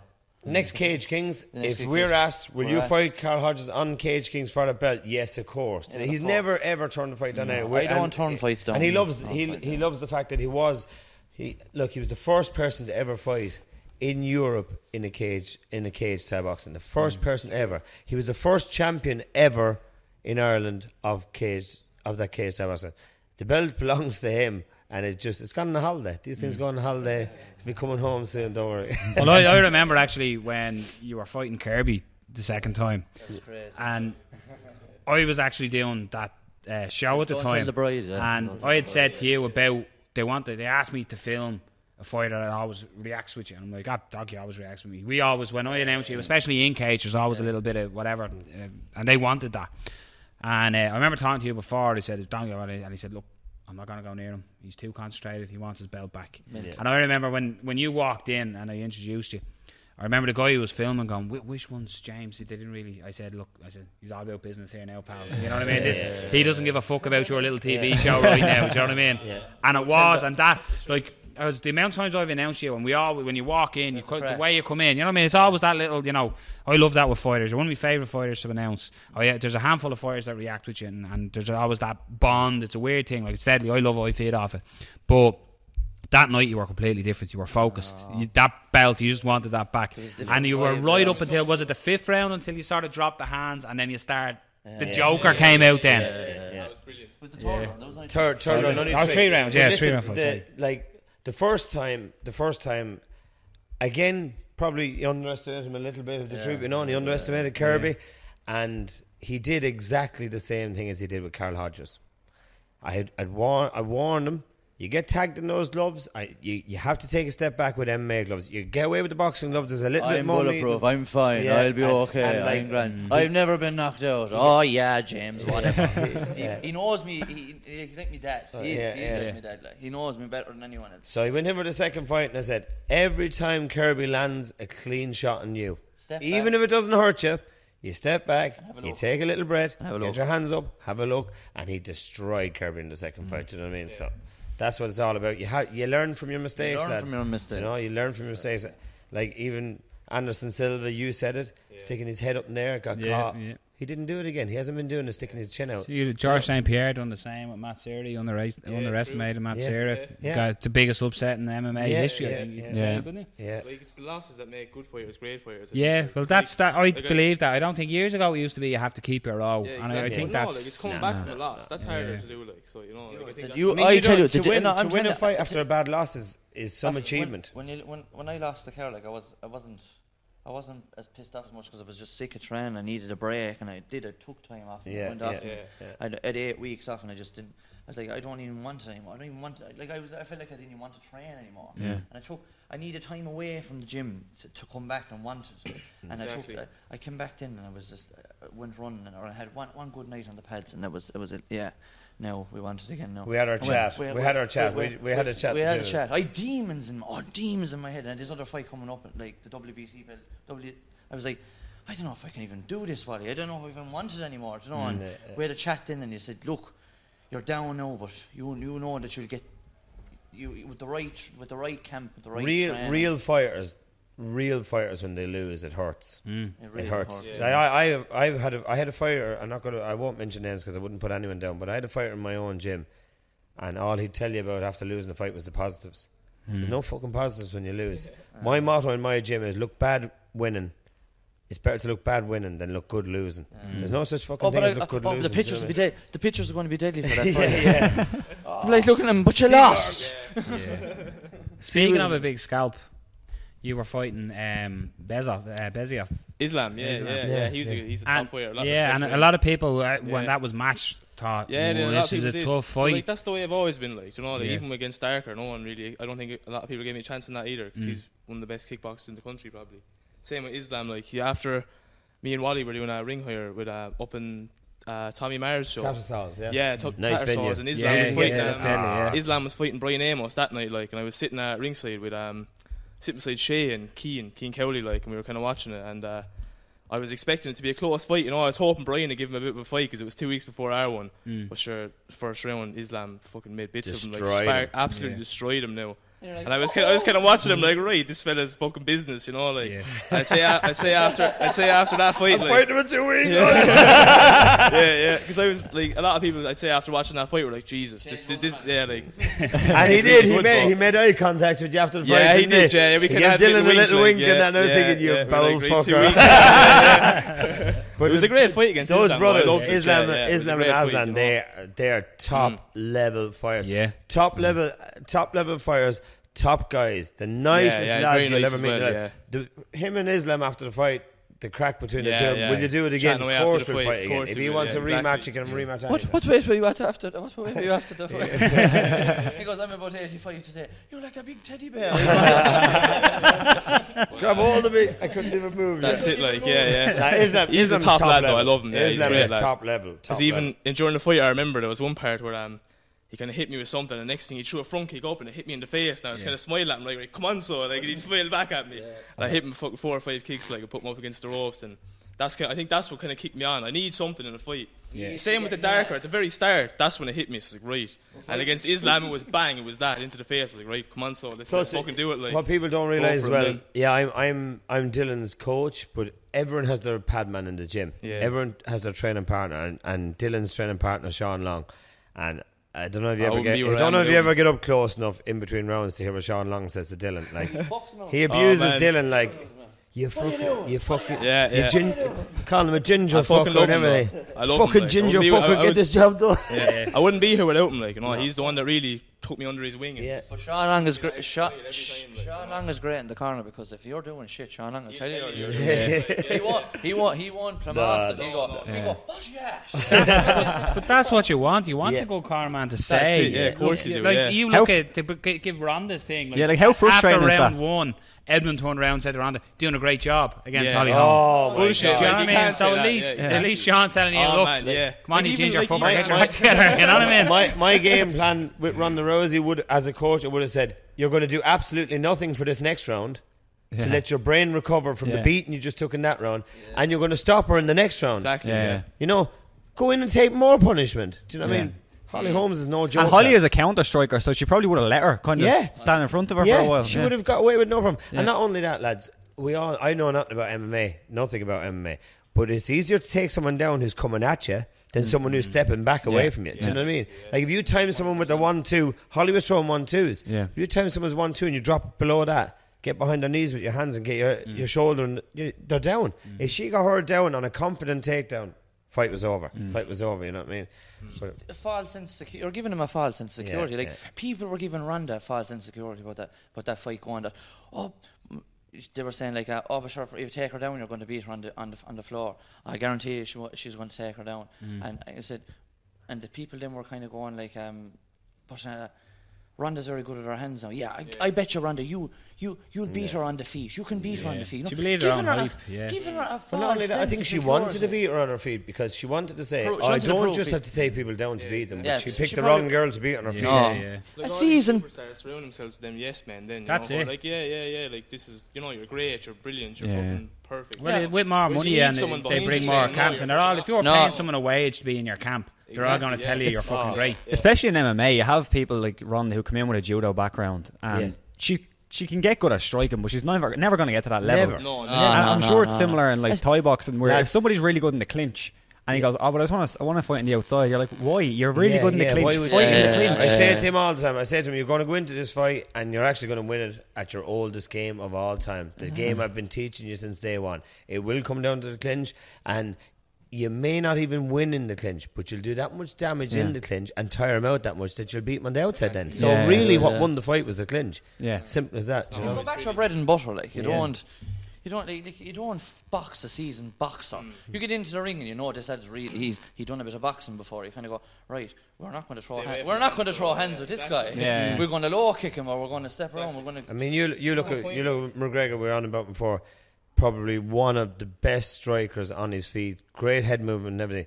But you put Conor McGregor against a top level boxer, he's going to get beat up, right? Mayweather or not, what a load of rubbish, right? He needs to realise that's a load of rubbish as much as anything. He's been doing everything. He does everything all day. He's grappling, he's wrestling, he's striking, a boxer boxes all day, every day. You can't outbox someone. I know for a fact we get young amateur boxers that come into the gym. Young amateur boxers that come in, they want to give the Thai boxing a go. They box the ears off of everyone in the gym. They've had 100 boxing fights as a 12-year-old child, for Jesus' sake. We boot the fucking leg off. Yeah, well, they do. We all try and box him, then think, fuck this, I'm going to kick his legs in tension. You know what I mean? I truly believe, like, why would you... Like, I know. If you get that fight with the likes of Mayweather, that's never happened. But what I'm saying is that it's a big bag of money, innit? You said it. Sure, you said that they probably met for coffee and said, "Hey, come on, we'll start a room." Yeah. You have Amir Khan now saying he wants to fight McGregor, but in MMA. Yeah. Fight UFC. Fight UFC, Amir yeah. Khan just wants to make money. Amir Khan just got knocked out. He's the only man that's ever done a dab successfully while being knocked out. Did you see that? He goes down like that. Like, he proper does. Like, how hip of him. But like, he's coming off a defeat. You knocked him out in what round was that? The 6th round you knocked Amir Khan? His face is like, round 6. That like, one wasn't televised. He got wiped out, and he's just trying to put his name out there again. That's Yeah, all of course. he's doing. Look, and not only that, lads. Was it Prescott was the first one to really bang him out? Oh yeah, Julian Prescott, what a knockout! Remember that? What a knockout! Yeah. Like Flat never really heard of it again. Yeah. Why? It's all about the team, lads. It's all about who you have behind you. Who you know. Well, I never got behind the high trainer. Can he had no chin? No, he no chin. He was lads. Good He has boxer. the fastest hands. boxer, Yeah, very He's good. the fastest hands in the world. He's the fastest hands in the world, but he goes back out every time with his left hand low, and any good coach is going to see that, and he's going to. Knockout as well. It's a big knockout. It's not like Yeah. It's not like Bad. He's put down a few times, getting No. stopped. He's getting boom, lights out. You're Someone should fucking just gone, say to like. him, That chin is gone, lads. Someone His just chin said is to him, gone. you need to retire. Yeah. Your chin, And he has chin enough is money your to chin. retire. He's enough money to retire, do you know? That's the thing. Do you believe that you it no more, lads, now because you are taking the shots and giving them? But I always go on about on this show as well that fighters, it's like your chin has an expiry date. It does. And once Does, that yeah. goes, it's gone. Yeah. But you need time out after you get a big bang or big, Yeah. or you come back after a fight and you have to have a concussion. You need to go away. You need to do no training. You need to do like a month. It's just about being smart. Banging the road, running the road is shaking your brain. You've been concussed, and you think, right, well, I'm not going to go back sparring now for 6 months or whatever, but I'm going to run the roads every day and keep fit. You're just shaking your brain every day of the week. You're not giving Right, your so brain, and yeah. you're thinking about training. Like your brain isn't resting. You need to give yourself 1 month away, nothing. No, and then come in no sparring then for a while, and then gradually pick up the sparring, and don't be afraid. As a fighter, I'm a bit older now, and I've been refereeing. I've seen a few bad knockouts and stuff, and I'm trying to advise fighters: don't be afraid to go back into the gym and say to your sparring partners, "We're not going to go headshots tonight. Exactly. We're just going to work with each other. I can't. I need a bit of time. To mind yourself. Do you have to pull fighters back sometimes when they come back, say after a knockout or a bad fight, and they want to get back in, they want to start sparring? Have you ever had the experience that they pull them back, say no? No, I stop lads. I stop lads. I mean, I've had lads that got clipped in the gym. Yeah. Right. Yeah. You were who you? Sure, I was meant to be fighting Dylan Vaughan in February actually, but it was about 2 weeks before the fight. I was sparring at Conor Kyle, who's another lad in the gym, like, because I was working at the time, so it was suited us both to be trained together, like so. But he hit me with a jab anyway, and as I turned around, like during the round, everything went kind of dizzy, and I kept going anyway. But I kept training on for a few days after, but something just wasn't right, you know. I was even holding pads one day, and I felt like I was going to pass out. I was moving so fast. And he was doing one-on-ones with me. He was hitting the pads. I was like, Dylan, you're not right. I went up to the hospital and they told me I was fine. It was nothing, but I kept training. Something wasn't right, so I went up again and got some CT scans done. Only about 4 days before the fight, like, turned out I had a concussion.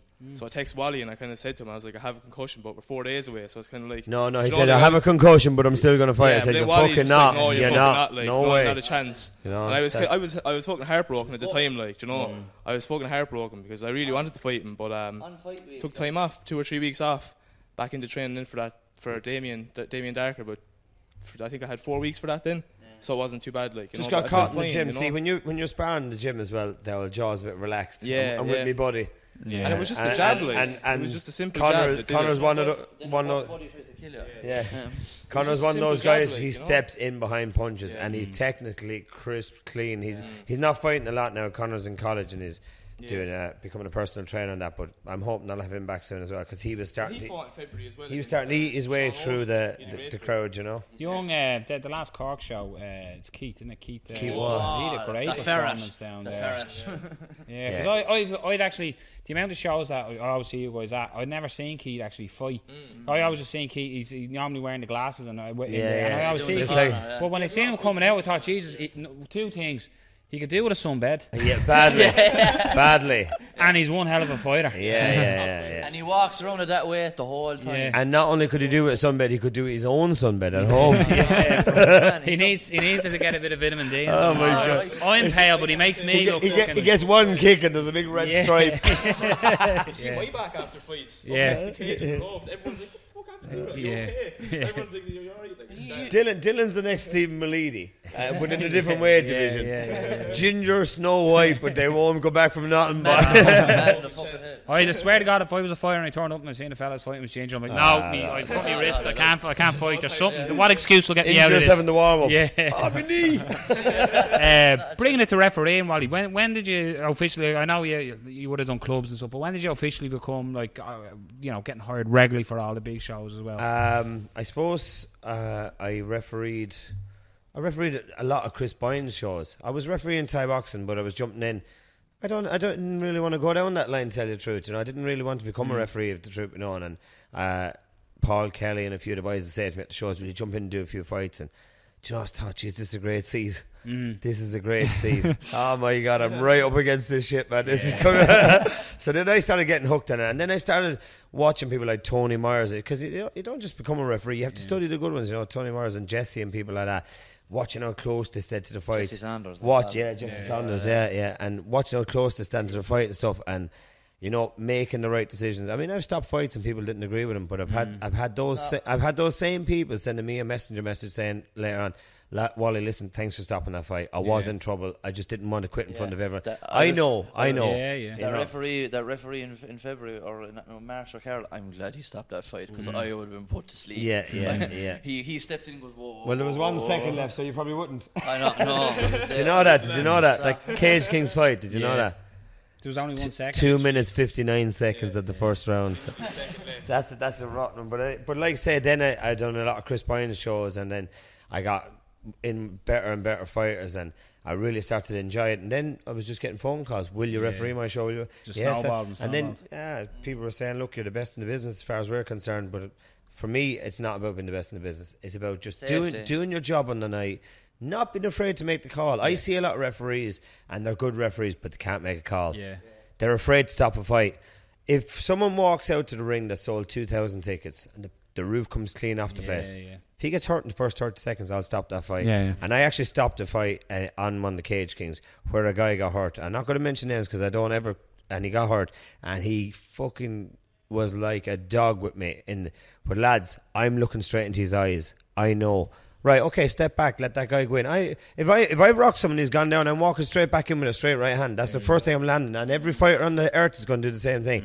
And this guy was, I was counting and looking back, and your man was like Usain Bolt up against the cage. He was coming. As soon as I went fight, he was coming. And I waved off that fight. And when I waved it off, he started complaining. He went to walk back to his corner and he headed the wrong way. So I made the right call, you know what I mean? I always say, a good referee, you never notice them until... You need it. Till I need it. When you're watching a fight, there's some referees and they just do things, and it's to get them notices. I got my notice when I was fighting. I don't want my notice anymore. I know lads have a great crack with me, and I'm a bit of a character as well. I make fighters feel very much at ease before fights, because I feel if I can get them feeling at ease, they're more loose. You know what I mean? When a fighter goes down, I'm counting them, but I'm looking in their eyes and I'm saying, right, take your deep breaths, and I'm trying to guide them through the count, but if they don't make the count, it has to go. Liam Harrison fought there in Italy, wasn't it? Yeah. Fought in Italy. Drops a guy with a left hook. Referee Liam knows the score. He ran to the white corner, so the count can't start till in the white corner. Guy does the count, the slowest count I've ever seen in my life. Guy looks up at the referee as if to say, don't count, just stop it. The guy's looking up at him, lets him up 16 seconds before Liam Harrison was allowed back on that fire. That's not me. You get knocked down, you make your count, he's hitting you in 10 seconds. You better be ready to get hit in 10 seconds. I'm fair with everyone. I mean, you get in there some days and it's probably one of those fighters you really love and he's been dropped, but I don't care. I might hate this fucker over here, but it's his job and he's got to get him out of it. I let him on him after 10 seconds, and if he stops him, he stops him. Simple as that. You know what I mean? Some referees as well, I think they kind of it's an awful lot of that. They're the crowd. They decide what the crowd decides. The crowd don't decide. The crowd is always baying for blood, baying for lads to get knocked out. No, there's no need for people to get knocked out. No need for people. Like, of course, I don't like talking about, but the guy that got hurt here in Ireland, got killed here in Ireland. Yeah. People said the referee was bad. That referee has the hardest job in the world. MMA refereeing is the hard. If he could have given him an 8 count, of course he would have given him an 8 count. Had a look at him and said, no, I don't think you're ready to go on. He doesn't get that. Yeah. This is the thing about MMA. This is the only thing about MMA. A referee, it's a hard game. And then referees, we say our referee James, for instance, you see the punishment the man can take and come back from it, right? So then what you do, you're in an MMA fight and he's down on the floor and he's digging him and you're thinking, yeah, he can take it. No, that's the hardest referee in the world. Yeah, I often thought I'd love to get into a little bit of amateur side of it, just to get a feel of that as well, and get a better love for the sport as well. You know what I mean? Because Thai boxing is my game, but again, it's a hard game to referee. Yeah. Oh, it 100% is, and like that fight itself, Marios was refereeing that fight. And I don't think he refereed bad. No. I'm going to say it right here. I don't think so either. No. Jiu-jitsu guy as Yeah. well. Yeah. He's heavily You involved. don't know in the damage that fighter went through. that fight. Well, I watched. I was there at the show. I done that fight, and it was an incredible fight. It was an incredible back and forth. Yeah. They were shoveling punishment at Yeah. one. But I'm not saying that he could have damage done beforehand in training before that. Nobody knows. Weight cut could have been bad. Could have been anything. Like we don't know. Nobody knows. It wasn't your man's fault. It wasn't the ref's fault. It was. But you nobody's see, fault. there's could be 100 fights that would end the same way that fight ended. Yeah. And nothing. Yeah. Oh, lads, we've seen far worse beatings. I'm been a saying lot this. worse. We've seen far worse beatings in the UFC than that fight. Far worse beatings. Yeah. Two guys were out clubbing 2 hours later together after Yeah. party. Yeah. Next day woke up fine. Lads, there's guys dying off bicycles every day of the week. Yeah. You know what I mean? We're in the roughest game. It's going to happen sooner or later, but we don't want it to accident, happen. man. We have an MMA referee on nearly every week, every once in a we've, while, and we showed him the video, and he said, "Yeah, there was nothing wrong with that. Nothing wrong with He it. was continuing to move. Oh, everyone was like people outside the fight game. You know, a lot of people hate the fight game. The Yeah. truth be known, do you know what I mean? People, and a lot of people were saying to me, "What did you think of it?" I thought it was perfect refereeing. Yeah. I thought it was perfect. Yeah. You look, his arms there. There Yeah. wasn't many clean shots landing. When And he was on trying the to ground. move And as Charlie well. Ward, who was the other fighter, Yeah. he commented at that stage he knew he only had to land shots for the fight Yeah. to stop, so Yeah. he was even pulling his punches. Yeah, at that yeah, stage. yeah. He was just popping. Yeah. I land 10 fast ones, he'll stop. You know, Stop, that's yeah. what MMA lads do. And I'm a referee myself. I felt so bad for that referee. Yeah. I felt so bad for it. And look, he made no mistake. And I'll stand up. I'd stand up in court for that guy and I'd say he 100%. made no. So I mean, he's brilliant refereeing. No, Well, you see, the thing about it is when you look at it, João Carvalho was the fighter's name. João got up and walked out of the cage. Walked out of the and cage. went to the medical room. The issue happened 20 minutes after. Yeah, or so, yeah, you yeah. know? How many lads have been took out in a stretcher Yeah. of the ring Yeah. and were drinking coffee an hour later ringside? Yeah, Yeah. yeah. Yes. So it was just a tragic accident. There was nobody to. Yes. There Yeah, we certainly still don't know wasn't what a happened. referee mistake or anything along that line, and you know, so it's just it was a freak accident that happened. Yeah, freak accident. Freak accident. Yeah. Yeah, yeah. Yeah, but when you're reffing as well, Wally, you'd also be a bit of a MacGyver when you're on a show as well. I don't think there's anything that can't be fixed by I you. can fix anything, man. I can fix that. The top of the bin in the wrench. Ding, ding, ding. Yeah, no, I am. I think, look, I hate to put on a show.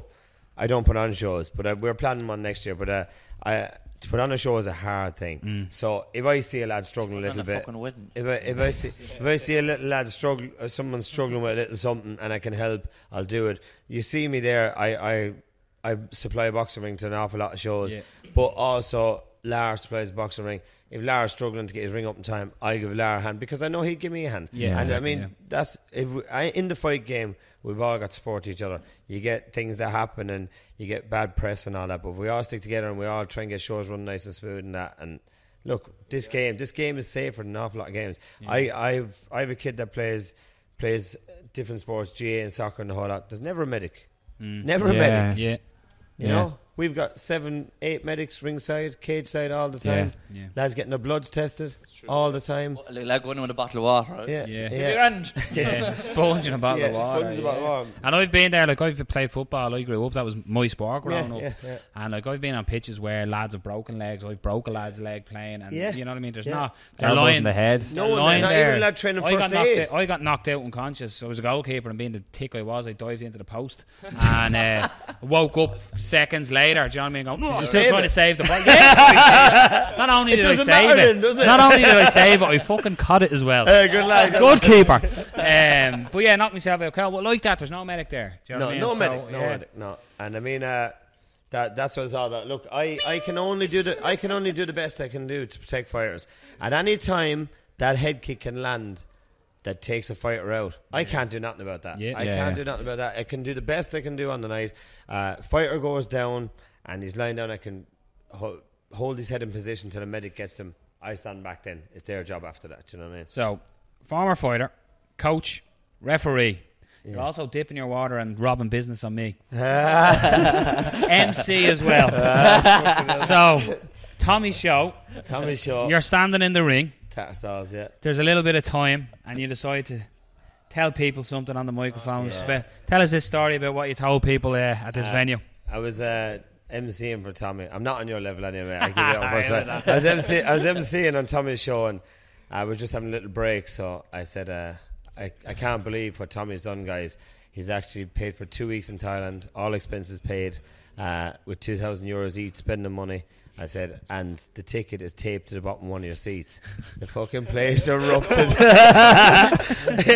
They were searching under seats that no one was sat and everything. I left them for 2 minutes and said, sit down, you fucking idiots. You never told me you done that. Such a story. Yeah. You can nick that one. No, yeah. You'll be on a little show somewhere and you can have a bit of crack. Can't do that on the big shows.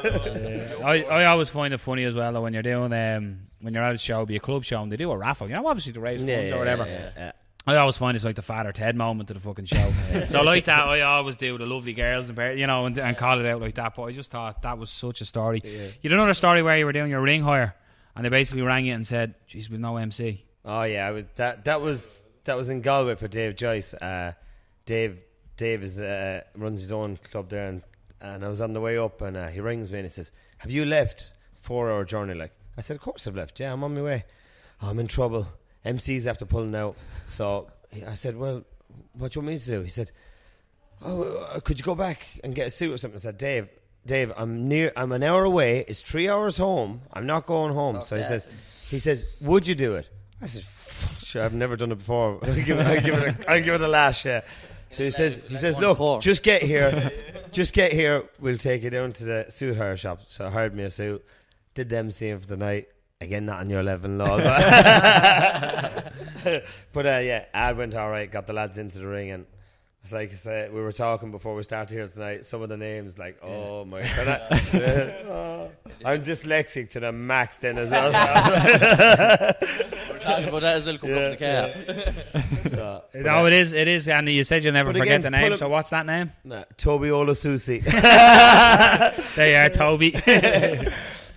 But like I said, again, I wouldn't see anyone stuck. If there's any way I could help on a show, I'd help on the show. I'm there to referee, maybe.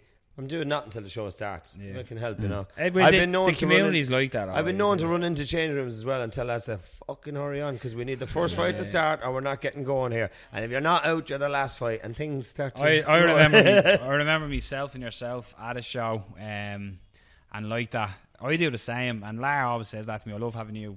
Because you see something that's not right and you'll say it or you'll get it done. And I like that. It's a real community that we all do that. But I remember the same show I went to say, right, come on, fight's starting, you know, I came back in, and you were, where are they? And then the two of us went back and you were, right, the fuck, come on, the fight's starting. If you're not in the fucking ring, you've lost. Do you know what I mean? And things like that happen as well. But it is a huge... It's all about the first fight at a show. Once that one gets going, show flow. No one takes it... No one's getting ready seriously until the first lad gets in the ring, and then everyone's just, right, well, I'm on next. Better hit pads. And is there something? Do you have a ritual backstage when you're warming up? Do you have something? All different. It's all different. Like I say, James likes to be left alone. I go to sleep. He goes to sleep first of all, then he gets up and he has a warm up, and then there's no fight talk. I'm a very angry person. Yeah. Dylan, emotional person. James doesn't on my period, really. He doesn't want any advice till after round one. No. After round one, I can talk away to him. Dylan, he don't mind getting G'd up a little bit, you know. You mentioned Keith Wall. Keith Wall was on a bit of a losing streak, and he don't mind me saying that he was on a bit of a losing streak. And unless you train someone, you don't know it. This is a kid that walks around every day of the week at 52, 53 kgs every day, cuts no weight whatsoever for fights. Prick. And takes every lad in my gym to pieces unless they put weight on him. If any of them match him with his own weight, they're at nothing. This kid is talented. Three things and you're there stood there going, what the fuck was that? I'm telling you, you seen him in his last fight. He had to have the fight talk. I said, Keith, you lose this fight, forget about it. It's over.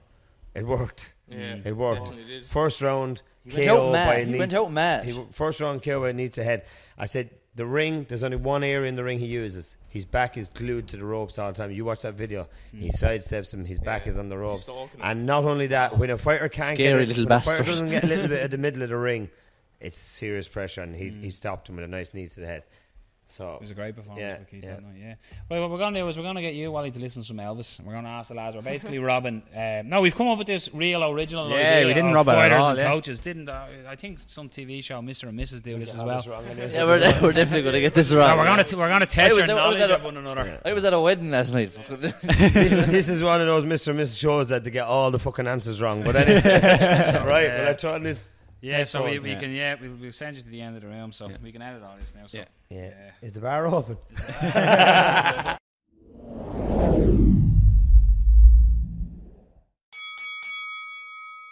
So the first question is, so we'll go with Dylan first. Yeah. What was your best performance of your career? So Wally's going to have to... For myself, Yeah, for you. um, So he'll have to answer what he thinks you're. against Islam just recently, I think that was the best performance. I think I won all 3 rounds, fairly good. Like, so I think I bossed that fight. I was really happy with it. Like, so definitely Islam. Yeah. Right. I'd say it's a good shout. We'll get that. And thank you. Yeah. Your best performance? Corby too. I was just loose, and he even said it to me. He said you were enjoying yourself. At the end, like he said, and there was no tension, there was no whatever. It was just I was flowing like, but I honestly think that was my best performance. No? Perfect. Wally, shut up. He's still talking. He's Still over there. talking, Yeah. He's over there with headphones. So, this is the second one. It's the opposite of this. So, what was your worst performance? Worst performance, Jesus. I suppose I'll have to go back to the first fight down in Cork against Eric Deneen because he rocked me in the last round. I was my first fight like that. I remember I went for a kick or something anyway, but I ended up down here. And Eric was here, and he just came up with this big fucking hook, and boom! I was my first fight. I was like, "What the fuck is going on here?" Do you know, I couldn't really see. I was just trying to keep him away from me for the last few seconds. So I was kind of disappointed because I won the first 2 rounds fairly handy, but then the last round, I think he had a few years on me anyway, like probably like 10 years of age on me. So when he hit me, I was like, "Whoa, what the fuck was that?" Like, whoa. And you kind of I kind of got scared. Then I kind of had to keep him away. Like, yeah. And he so normally just when he gets I hit, suppose, he goes, yeah. You. That was the first one though, so I was kind of like, "Whoa, Jesus, wasn't expecting that." Your worst performance? So that, I mean, he'll think your worst performance, obviously. It has to be against Carol. It has to be against Carol and Match. Like it wasn't me. It wasn't. There was me too big for my boots. That's exactly what that was. Thinking there was bulletproof. No one's bulletproof in this game. No, it's not. So not with them little gloves on either. What's next? Could be the same answer, but maybe not. Your toughest opponent? Damien Darker, just no question. We already went into it. Damien Darker, he's crazy. Some of those fucking axe kicks and those spinning kicks. I just, like what he said, literally having nightmares about him. Like, what the fuck, you know? So definitely Damien, unreal. What a try, what a try. Yeah. He's the Thai I fought 2 years ago. Like he's my last defeat in the ring. Like I've been beaten in the ring. Well, he's the last guy that bet me in the ring. He's like Thai. What was freaking? Unreal. He told me his girlfriend told me he was sold to the gym when he was 6. Jesus Christ. His parents sold him to the gym to make money, and he'd go off fighting then. And like so, he'd like something like kids fights then before he even had adult fights. Adult fights, I think he had 300. And I went in then, and he fought after fighting me. Then he fought a world champion, like, and he made the world champion look like Dean James beat Dean James. That's a big you know, scalp, that's a big scalp to take. Like Dean James is like one of my favourite fighters. He likes to clinch, you know. And he went in with Jan. They've just this aura around him. They do. They can match anyone, and then they can just, you know, they can say, right, this round now I'm going to pick it up. This one I'm going to pick it up even more. I'm going to pick it up even more. But one thing I say about my fight with Jay, he bet the heart out of me in round 3. Destroyed me in round 3. Round 4, he says, I think he said to himself in round 3, he said, I can't stop this cunt. He won't go down. So he would come out round 4 and he just body kick, body kick, moving around, body kick. Last round in, all I have to do in the last round, all he had to do was run away. Keep you away. So keep you away, but I was still chasing him down. No fucking doubt. Crazy man. So what is it? Oh yeah, okay. So training with Wally was saying he switches things up. What's your worst training drill that he does? The one that you hate, the torture rack, if you like. Oh, Bear in mind your answer here. it's He'll him probably be one-on-one. all doing it on It's Monday. him one-on-one.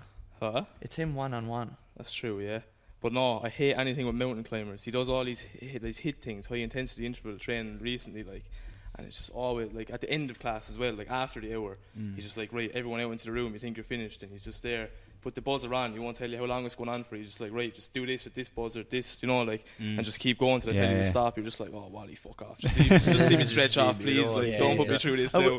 We're not done yet. Yeah. It's not over yeah, yet. definitely. All those hit sessions at the end of class, I'm just like, oh, stop. Shut up! You're still not supposed to be. This is our part of the show, not yours. And you, would you be the same in that? Or It's him one-on-one. Him one-on-one on pads, because there's no man. Someone can hold pads for me all day, and I'd hit him all day long. Yeah. He's the only man that can get me tired.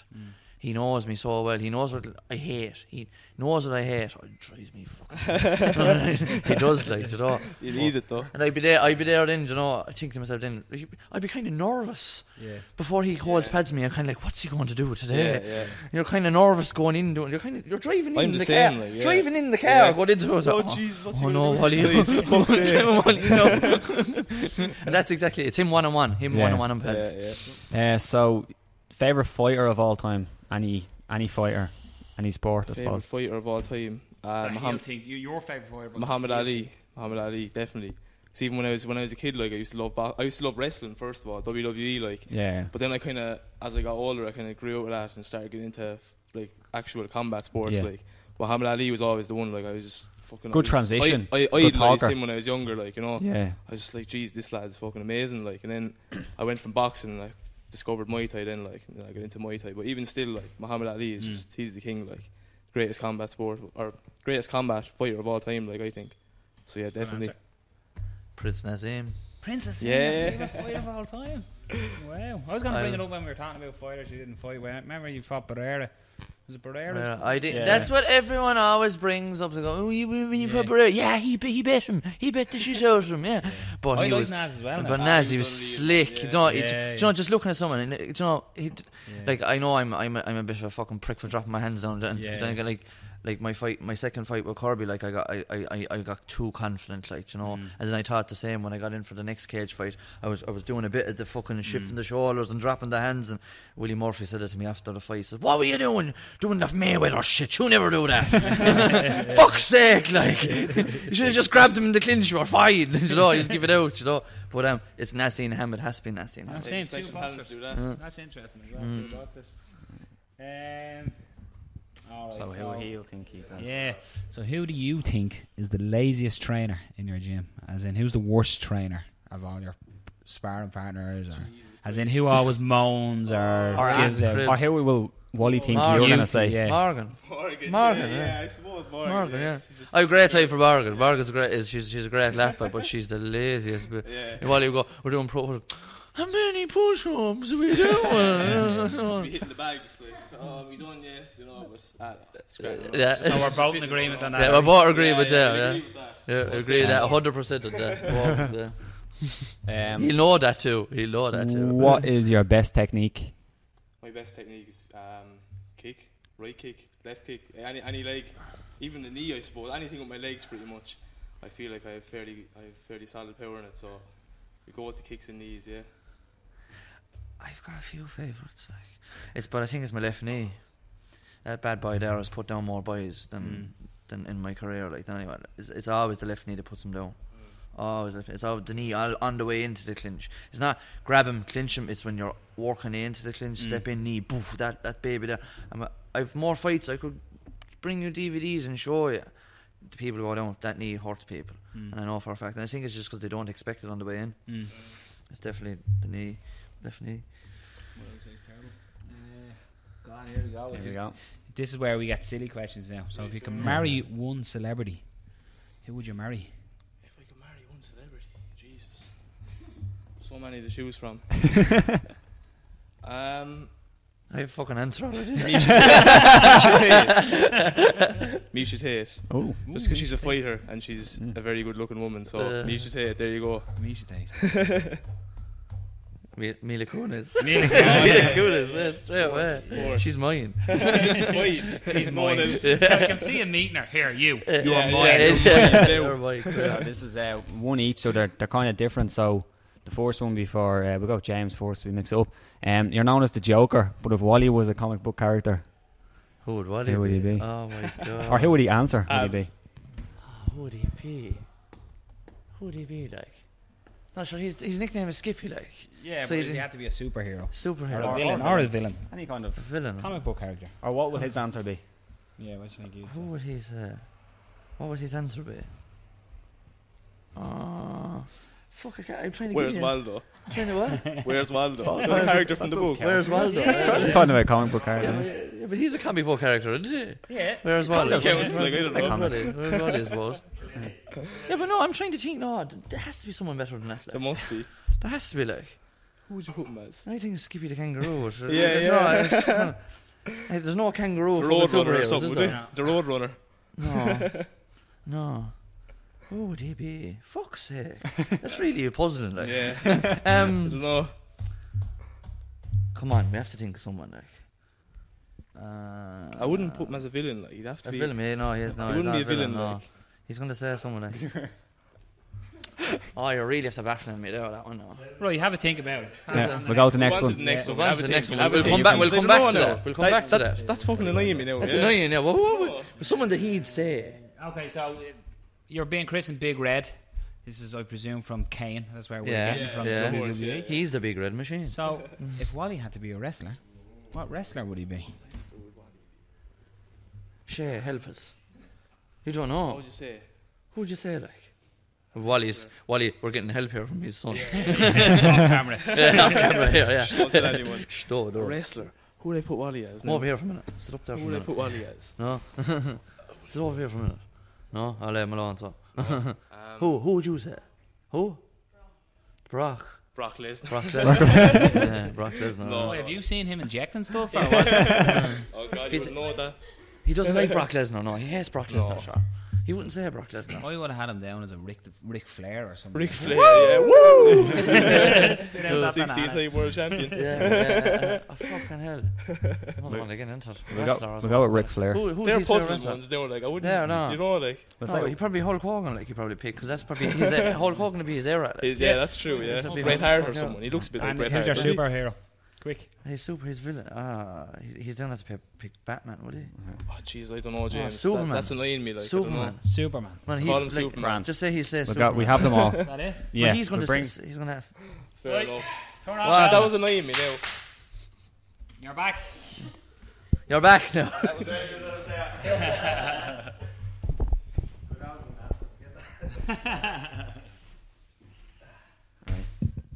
You never know what we were talking about. You'll never know what we were talking about. Right, so basically, No laughing going on here, so you can take the piss out of me. so the idea of this basically was we asked the lads a question, and they'd give their answer. See, do you know what their answer would be? So how well you know your fighters. Before we start, I'll get them all wrong, yeah. All right, I know. I'd say you get a few right. So You get a few right, definitely. here's a taste of the first one. So Rob will give you the So first one. it's for both lads, so you can answer for Individually, Dylan first. Right. What was Dylan's best performance? Dylan's best performance. See, a lot of people would look at best performances as when Dylan destroyed someone or something like that. But to pull it out of the bag against Damon Darker, for me, was Dylan's best performance. Dylan said Islam. Yeah, I know, he won it too easy. He won it too easy. He won it too easy against Islam, so... And then for James. If he answered any other fucking answer, I'm going to knock him out. Okay, he against Aaron O'Callaghan was James. No. You need a slap in the mouth, you know. Fucking hell. It's going to be a long drive. Yeah. Kirby too. Kirby too. Kirby too. Relaxed. Get out of it. Fuck that. Yeah, I picked that. I won fucking hard fights. They're not fucking hard. Exactly. Blood, snot, and glory, boy. So then we flipped the coin and we said, what do you think their worst performance would have been? So we'll start with James on this one. Well, James' worst performance was also Kirby. Yeah. First time, obviously. That was his worst performance because he just fucking... No. That's an as well. What did he answer? Hodgers, Carl Hodgers. No. That was just a mistake. Yeah. And then Dylan's? Dylan's worst performance. Fucking hell, worst performance. Jesus. Oh my God. I've trimmed him a couple of times this farm. I missed one overhand right one night and I thought, fucking hell. No, his worst performance. I actually can't answer that. I've never seen Dylan in a bad fight. That's a good answer, though, isn't it? For you, isn't I it? can't answer that, honest to God, yeah. The answer you did give, though, was Eric Deneen. Eric Deneen in his first one. Yeah, I don't look back. I wouldn't look back and shout like that. No. So what you're saying is they're overcritical of yourselves. Yeah, they're overcritical Yeah, of themselves. Yeah. they're giving you all the wrong answers. And all that. Fucking idiots. Who are the lads' toughest opponents? Who would they say their toughest opponents were? Toughest opponents. See, James, this is tough with James. James has been in some really, really tough wars. And I mean, again, we could go back to the Darren one. A fight that really stands out for me with James is Gert, a guy from England, but from Dean James and Tony Myers trainer. Toughest performance. Toughest opponent. Look, Dylan's first of all is darker on you. That's a ding! We got one right.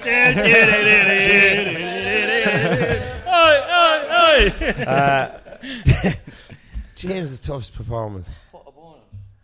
His toughest opponent. Fought, yeah. James getting agitated. I know. See, I should know this one. But sure, I could name fucking 5 and they'd all be right. Like, that's why this is so hard for me. I'm not going to say Carl Hodges because that was again a mistake as far as I'm concerned. The toughest man he's ever fought. I'm gonna pass because there's too many answers. Honest to God, Give one. Well, I would say Gert was the toughest guy James ever fought. I mean, he fought a guy in Scotland now before. Can't think of his name. Ages ago, but no, I go with Gert from England. Oh, that was an X. That's next. Who is it? Waterchai. Yeah. Makes sense. Again, not your toughest performance because it was just a clever performance from him. Gert was a real war of a fight. I love the way you're getting the answers wrong, but you're basically then telling them that no, yous are wrong because this is the reason. I know. I know. I understand why he says Waterchai as well because he was another one of those lads like the Matrix, just couldn't be touched. Wally, I'm thinking about doing something and he's seeing it before I do it. Yeah. I know. I can understand why you say that, but when it comes to toughest performance, for me, it has to be a tough fight. It doesn't matter if he won or lost. He did win against Gert, but oh my God, they absolutely need the shit out of each other. Yeah. Super fight. Brilliant. Another top class fighter. So then we brought it to the gym and we said, what's the worst drill or exercise they hate in the gym? Worst drill or exercise? Oh, I do so many nasty ones. So what did Dylan say was his least favourite? We'll put it that way. And I did warn the lads: be careful what you say because they're probably going to end up doing this. I'm not going to get an answer right here. I have so many terrible drills. I'll tell you something. I have a quiet gym. There's only probably 10 lads that train in my gym all the time. A few that straggle in now, and it's my own fault.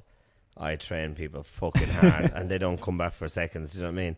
But I'd rather, as long as I can pay the rent. I don't really want a business out of it, you know what I mean? As long as I can cover my rent and have good lads like the lads sat beside me, I'm happy enough. We do things like we do milling and sparring. We do the rope. We do milling and sparring is very hard drill. But at the same time, again, it's not really. We do the rope. You don't do that anymore. The rope. You don't do the sparring No. But I have. I done milling and sparring but years what ago. about what you do? Yeah, I'd say the What do you mean? rope is one of the hardest. Hold out a rope, waist height, sprint with the knees to the rope, then burpees straight after that, then into whatever. And that's a very, very hard one. I mean, I've killed every single one of them on that one. So that's one of them. And then your least favourite. You've never complained in your life about fucking anything, you twat. What? No, what? You know then. Technical stuff. No. Pisses him off because all he wants to do is let her fuck out of her. You're right. I'd nearly give you the answer for Dylan's. I'd give you that as right. That's right, yeah. It's the same. Yeah, Hit hit. sessions, yeah. Yeah. Well, yeah. So Well, that's I do That, it- that's a ding. Yeah, that's okay. Ding. James hates circuits. No. I don't know. I don't know. One-on-ones with you. One-on-ones with me. You're Yeah, I the do. only man who can get Yeah, him but he tired. never complains. That's why I couldn't really give you an answer. You know, I see people like there's a girl in our gym, and I will give her a mention because she's the longest lasting in our gym. Is Stephanie is her name, and as soon as Stop! You're giving it away. as soon as you mention anything to do with squatting, that girl just looks at me like she wants to fucking stab me in the face. So, yeah. So who's the lads' favourite fighters of all time? Of any Any fighter, it doesn't have to be fighter, Thai. yeah. My MMA can be anything. So, who's Dylan's favourite fighter of all time? Is it a tie? There can be any sport. Is it a tie with him? We'll give you one clue. They're both not toys. They're both not toys. One of them has to be Ramen Deckers, isn't it? No. No, fucking hell. So they're going MMA then, the twats, I mean, are they? No. Think before, man. Think before. Before. One more clue. We'll go. They're Before, both I- boxers. They're both boxers. Oh, they're both boxers. Here's your clue. Muhammad Ali. That's a ding. Yeah. Yeah. I only said that because Think of me? he had to be one of them. Think about me. You in a boxer. You know this. You always fucking piss me off with them sort I can't again. Can't give you the answer. Think of a wanker and now think of a boxer. Think of a wanker and think of a boxer. Is he still boxing? No. No. Boxer from years ago. He's about 300 pounds now, so he's not boxing now. About 300 pounds now. He's a boxer. Yeah. I can't answer. Sorry. Mike Tyson. No. Prince Nassim. Ah, that fucking wanker. See? I'm glad I got that fucking wrong. Fucking Naz. The fucking He always brings up the Barrera fight. You always bring up yeah, and the if Barrera knocked fuck out of him. So, if you had to pick the lads, what they think their best technique is, what's the best technique? Oh, Jesus. James is clinching, and definitely. Definitely clinching knees so for James. Okay, that's a ding. That's a And ding. Jesus, I could say the very same about Dylan, but Dylan is also a seriously powerful kicker. And that's a ding. It's a ding. Let's go. Ding. Ding, ding. Now you're warmed up. Now, Marno. You're now warmed up. Now we're going down a different route altogether. Yeah. So, if the lads could marry a celebrity, If they could marry a celebrity, what celebrity would it be? Dylan would marry celebrity. You're always changing. You're always on with different celebrities all the time. James. No, there's only one. There's only one. Fucking Halle Berry, Catwoman, or something like that with the lunatic. Dylan, first of all. There's only one for me, you know. And you know when you hear the answer too. Yeah, although you'll have to give me an answer. We'll give you a clue. Only fair. Dylan's is involved in fighting. Is involved in fighting? Yeah. He's a fighter. Yeah. And James's is an actress. James is an actress. Dylan's is in UFC. Yeah. Best looking woman in the UFC. Best looking woman in the UFC. Who would you pick? Oh, what's the little blondie one's name again? Her head slit. Her name. Oh, I know the one you're on about. Yeah, it's not her. No. Who's the little blondie when you're thinking of? Paige Van Zandt. That's the one, Yeah, yeah. She's yeah. the fittest bird in the UFC, man. What are you on about? He likes the older woman. Dylan's into no the woman, is it? Ronda Rousey, no. I think that's a no. That's it. No, no. Was Give it a go. Misha Tate was. Misha Tate? She's a stinker, man. She gets horrible stick on this show. And it was James' No, actress. she's a great fighter, but she's not. Fucking James is an actress. An actress. She's probably in fucking one of these movies, isn't she? That's always watching these fucking superhero. She's not in a superhero. She's movie. not. Now that's all the clues. Is she in movies or is she just in? Yeah. Yeah. I don't know. I haven't a clue. Go on. Mila Kunis. I don't even know who the fuck that is. She was in Ted. Did you ever see Ted? Yeah. Yeah, she was the board in Ted. That was going out She's with. alright actually. Yeah, not bad choice. James, good lad. Okay, so this the one last one. is. Glad you're not asking me these questions about my wife because I'm getting them all wrong as well about her. It's individual. So James, known as the Joker, if he had to put you down and give you a comic book superhero or villain, who would you be? Oh fucking hell! I don't know. Superheroes. This would be a well-known superhero, one of the originals, I suppose, wouldn't he? That's what you call it. Some old bastards. I don't know. Superhero. Superman, obviously. There you go. Dylan, known as the Big Red Machine. So he's a WWE star, WWF for our generation. Yeah. So if you had to be a wrestler, If I had to be a wrestler, who would you have been if you were a wrestler? I should be back in the days. The only time I ever watched wrestling, I don't watch it anymore. So I'd have been Hulk Hogan, I suppose. There's a dig. So it started off, apparently you know a lot more about Wrestling. wrestling and stuff. And who would I not be? Fucking Brock Lesnar. Wanker. And into this is shout with Brock Lesnar, and he fucking hates Brock Lesnar. Yeah, I hate Brock Lesnar. So how did we do answer-wise? We get Bollocks. Carl Vorderman to count up the scores there. 4 out of 20 or something, was it? That'd be good for me. I usually got 40%. 5 for Dylan. 5 out of 9, is it? Yeah. 5 That's out not of bad. 9. I didn't do bad. That's all right. Half no, yeah. You got your diamond encrusted. I did bad on James, and the fucker's been around forever. Yeah. Well, in fairness, like the He's like a fights- mole on your what ass. I loved Can't get about rid how of you the did it, cunt. though, Wally, you got the answer wrong, but then you gave the reason why it was right. And then he realised why I was right and he was fucking wrong. Well, James is Do you know what was wrong with 3, me? wasn't it? I was just... All that was going through my head the whole time there was Elvis. Elvis.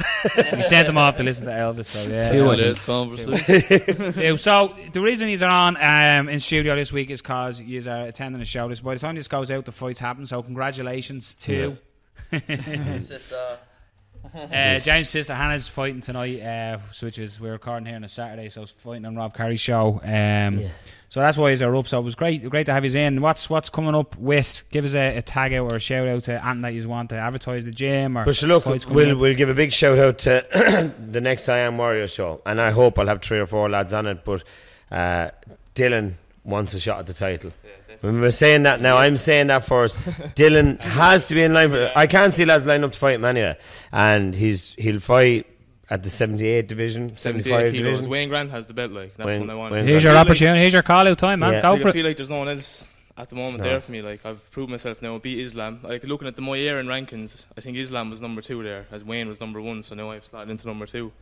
So Yeah. like it seems like the right fight for me at the moment. I think put me in the ring with him, I can do it. Like obviously, It's a good fight. exactly. And as well as that, I think I've been thinking about it a lot recently as well. Like I like to visualize things in my head before it happens. So We'll just get where's he going in front? Ew, I don't know what you're talking about. Again. we're not, I have to give this a little bit more. Oh yeah, we will do. As well before we get finished up. Like I was saying, I like to visualize things anyway. Like so, it's fucking This is what he's aiming for. This is what he's aiming for. He's aiming for titles, and he wants titles. And like I say, yeah, but like I haven't beaten him in my head already, Wayne Grant. Like I've beaten him 100 times over in my head. So put me in the ring against him, I'll do it. So There you are, Martin Definitely. Horgan. There's a fight to match. There you go, yeah, man. that's a Please, fight for give Martin me that Horgan. fight. That's a fight for Martin. And like I say, if Wayne isn't willing to step up, and if he's too busy, I understand fighter schedules. Let's get 2 lads in for an interim belt there, and let them fight Wayne again for the proper one. That's all we want. Dylan deserves it. He is, lads. Here for you have to understand. You have to understand, right? People may have said the Damien Dark fight and all this. You have to understand. This is a kid that walked into that fight with 10 fights. That's amateur and pro. 10 fights in total against a guy that has over 100 fights.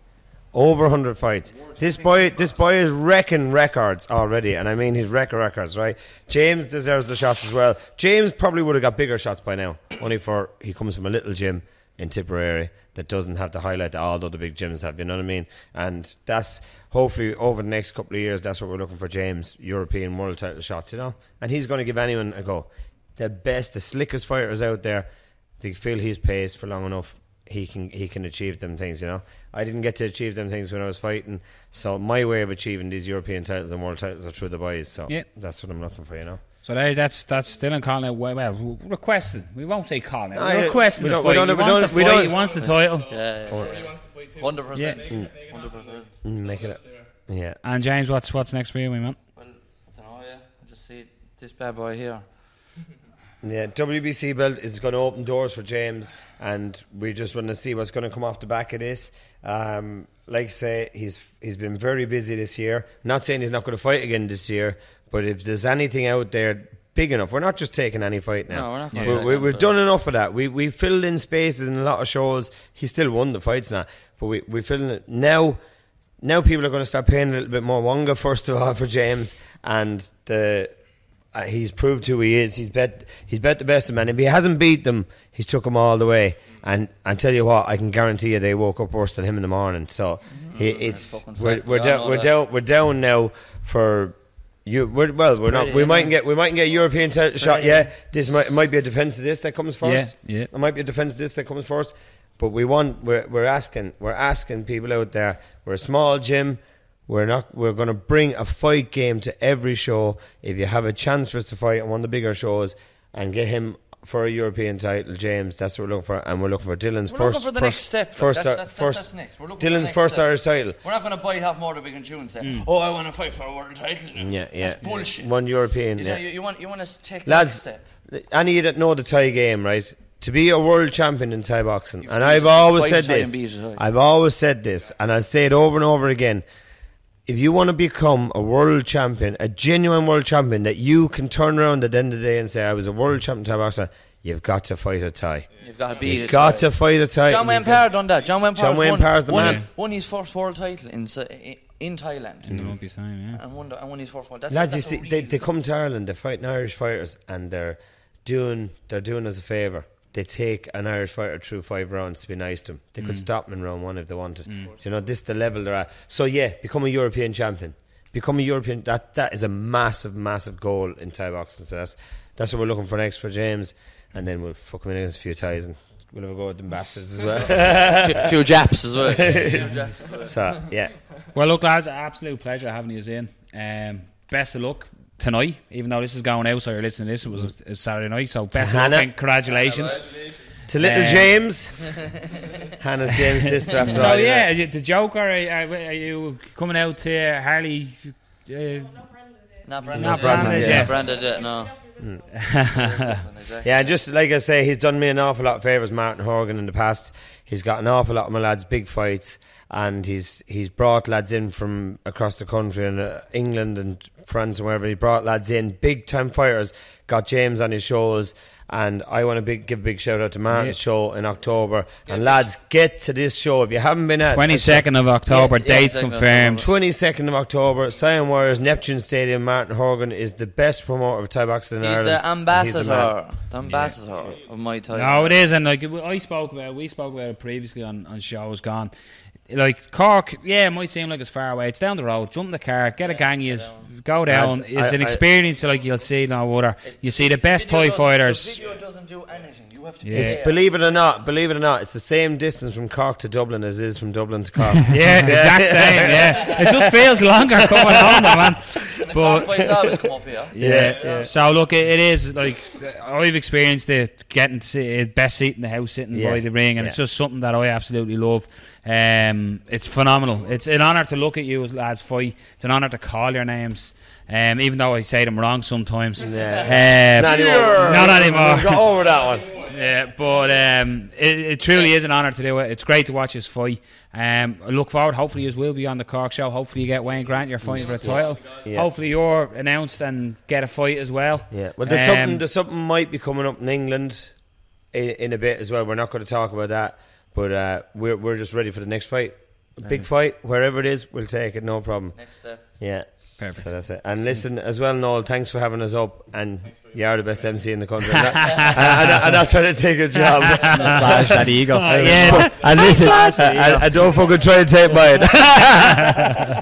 So if you're obviously listening, you're coming in going, didn't talk about MMA that much. This was a Thai special. When you have the lads, we talked a lot. We like our MMA, but we just love our Thai boxing. You know? So as always, we're brought to you by MMAmix.com here from the Whiskey Fair in Dunleary. So thanks for tuning in. You can find us on Facebook at obviously Fight Talk, same on YouTube channel obviously Fight Talk, and Instagram. On Twitter we're at @talk_fight. Check us out for all the content for the show. We put up some extra stuff as well. Have you got subtitles for this? So for this one we'll probably have to have subtitles. But again lads, thanks a million. Best of luck over the weekend and in the future. And Dublin, as always, you're beautiful. We love you. Safe home and good night.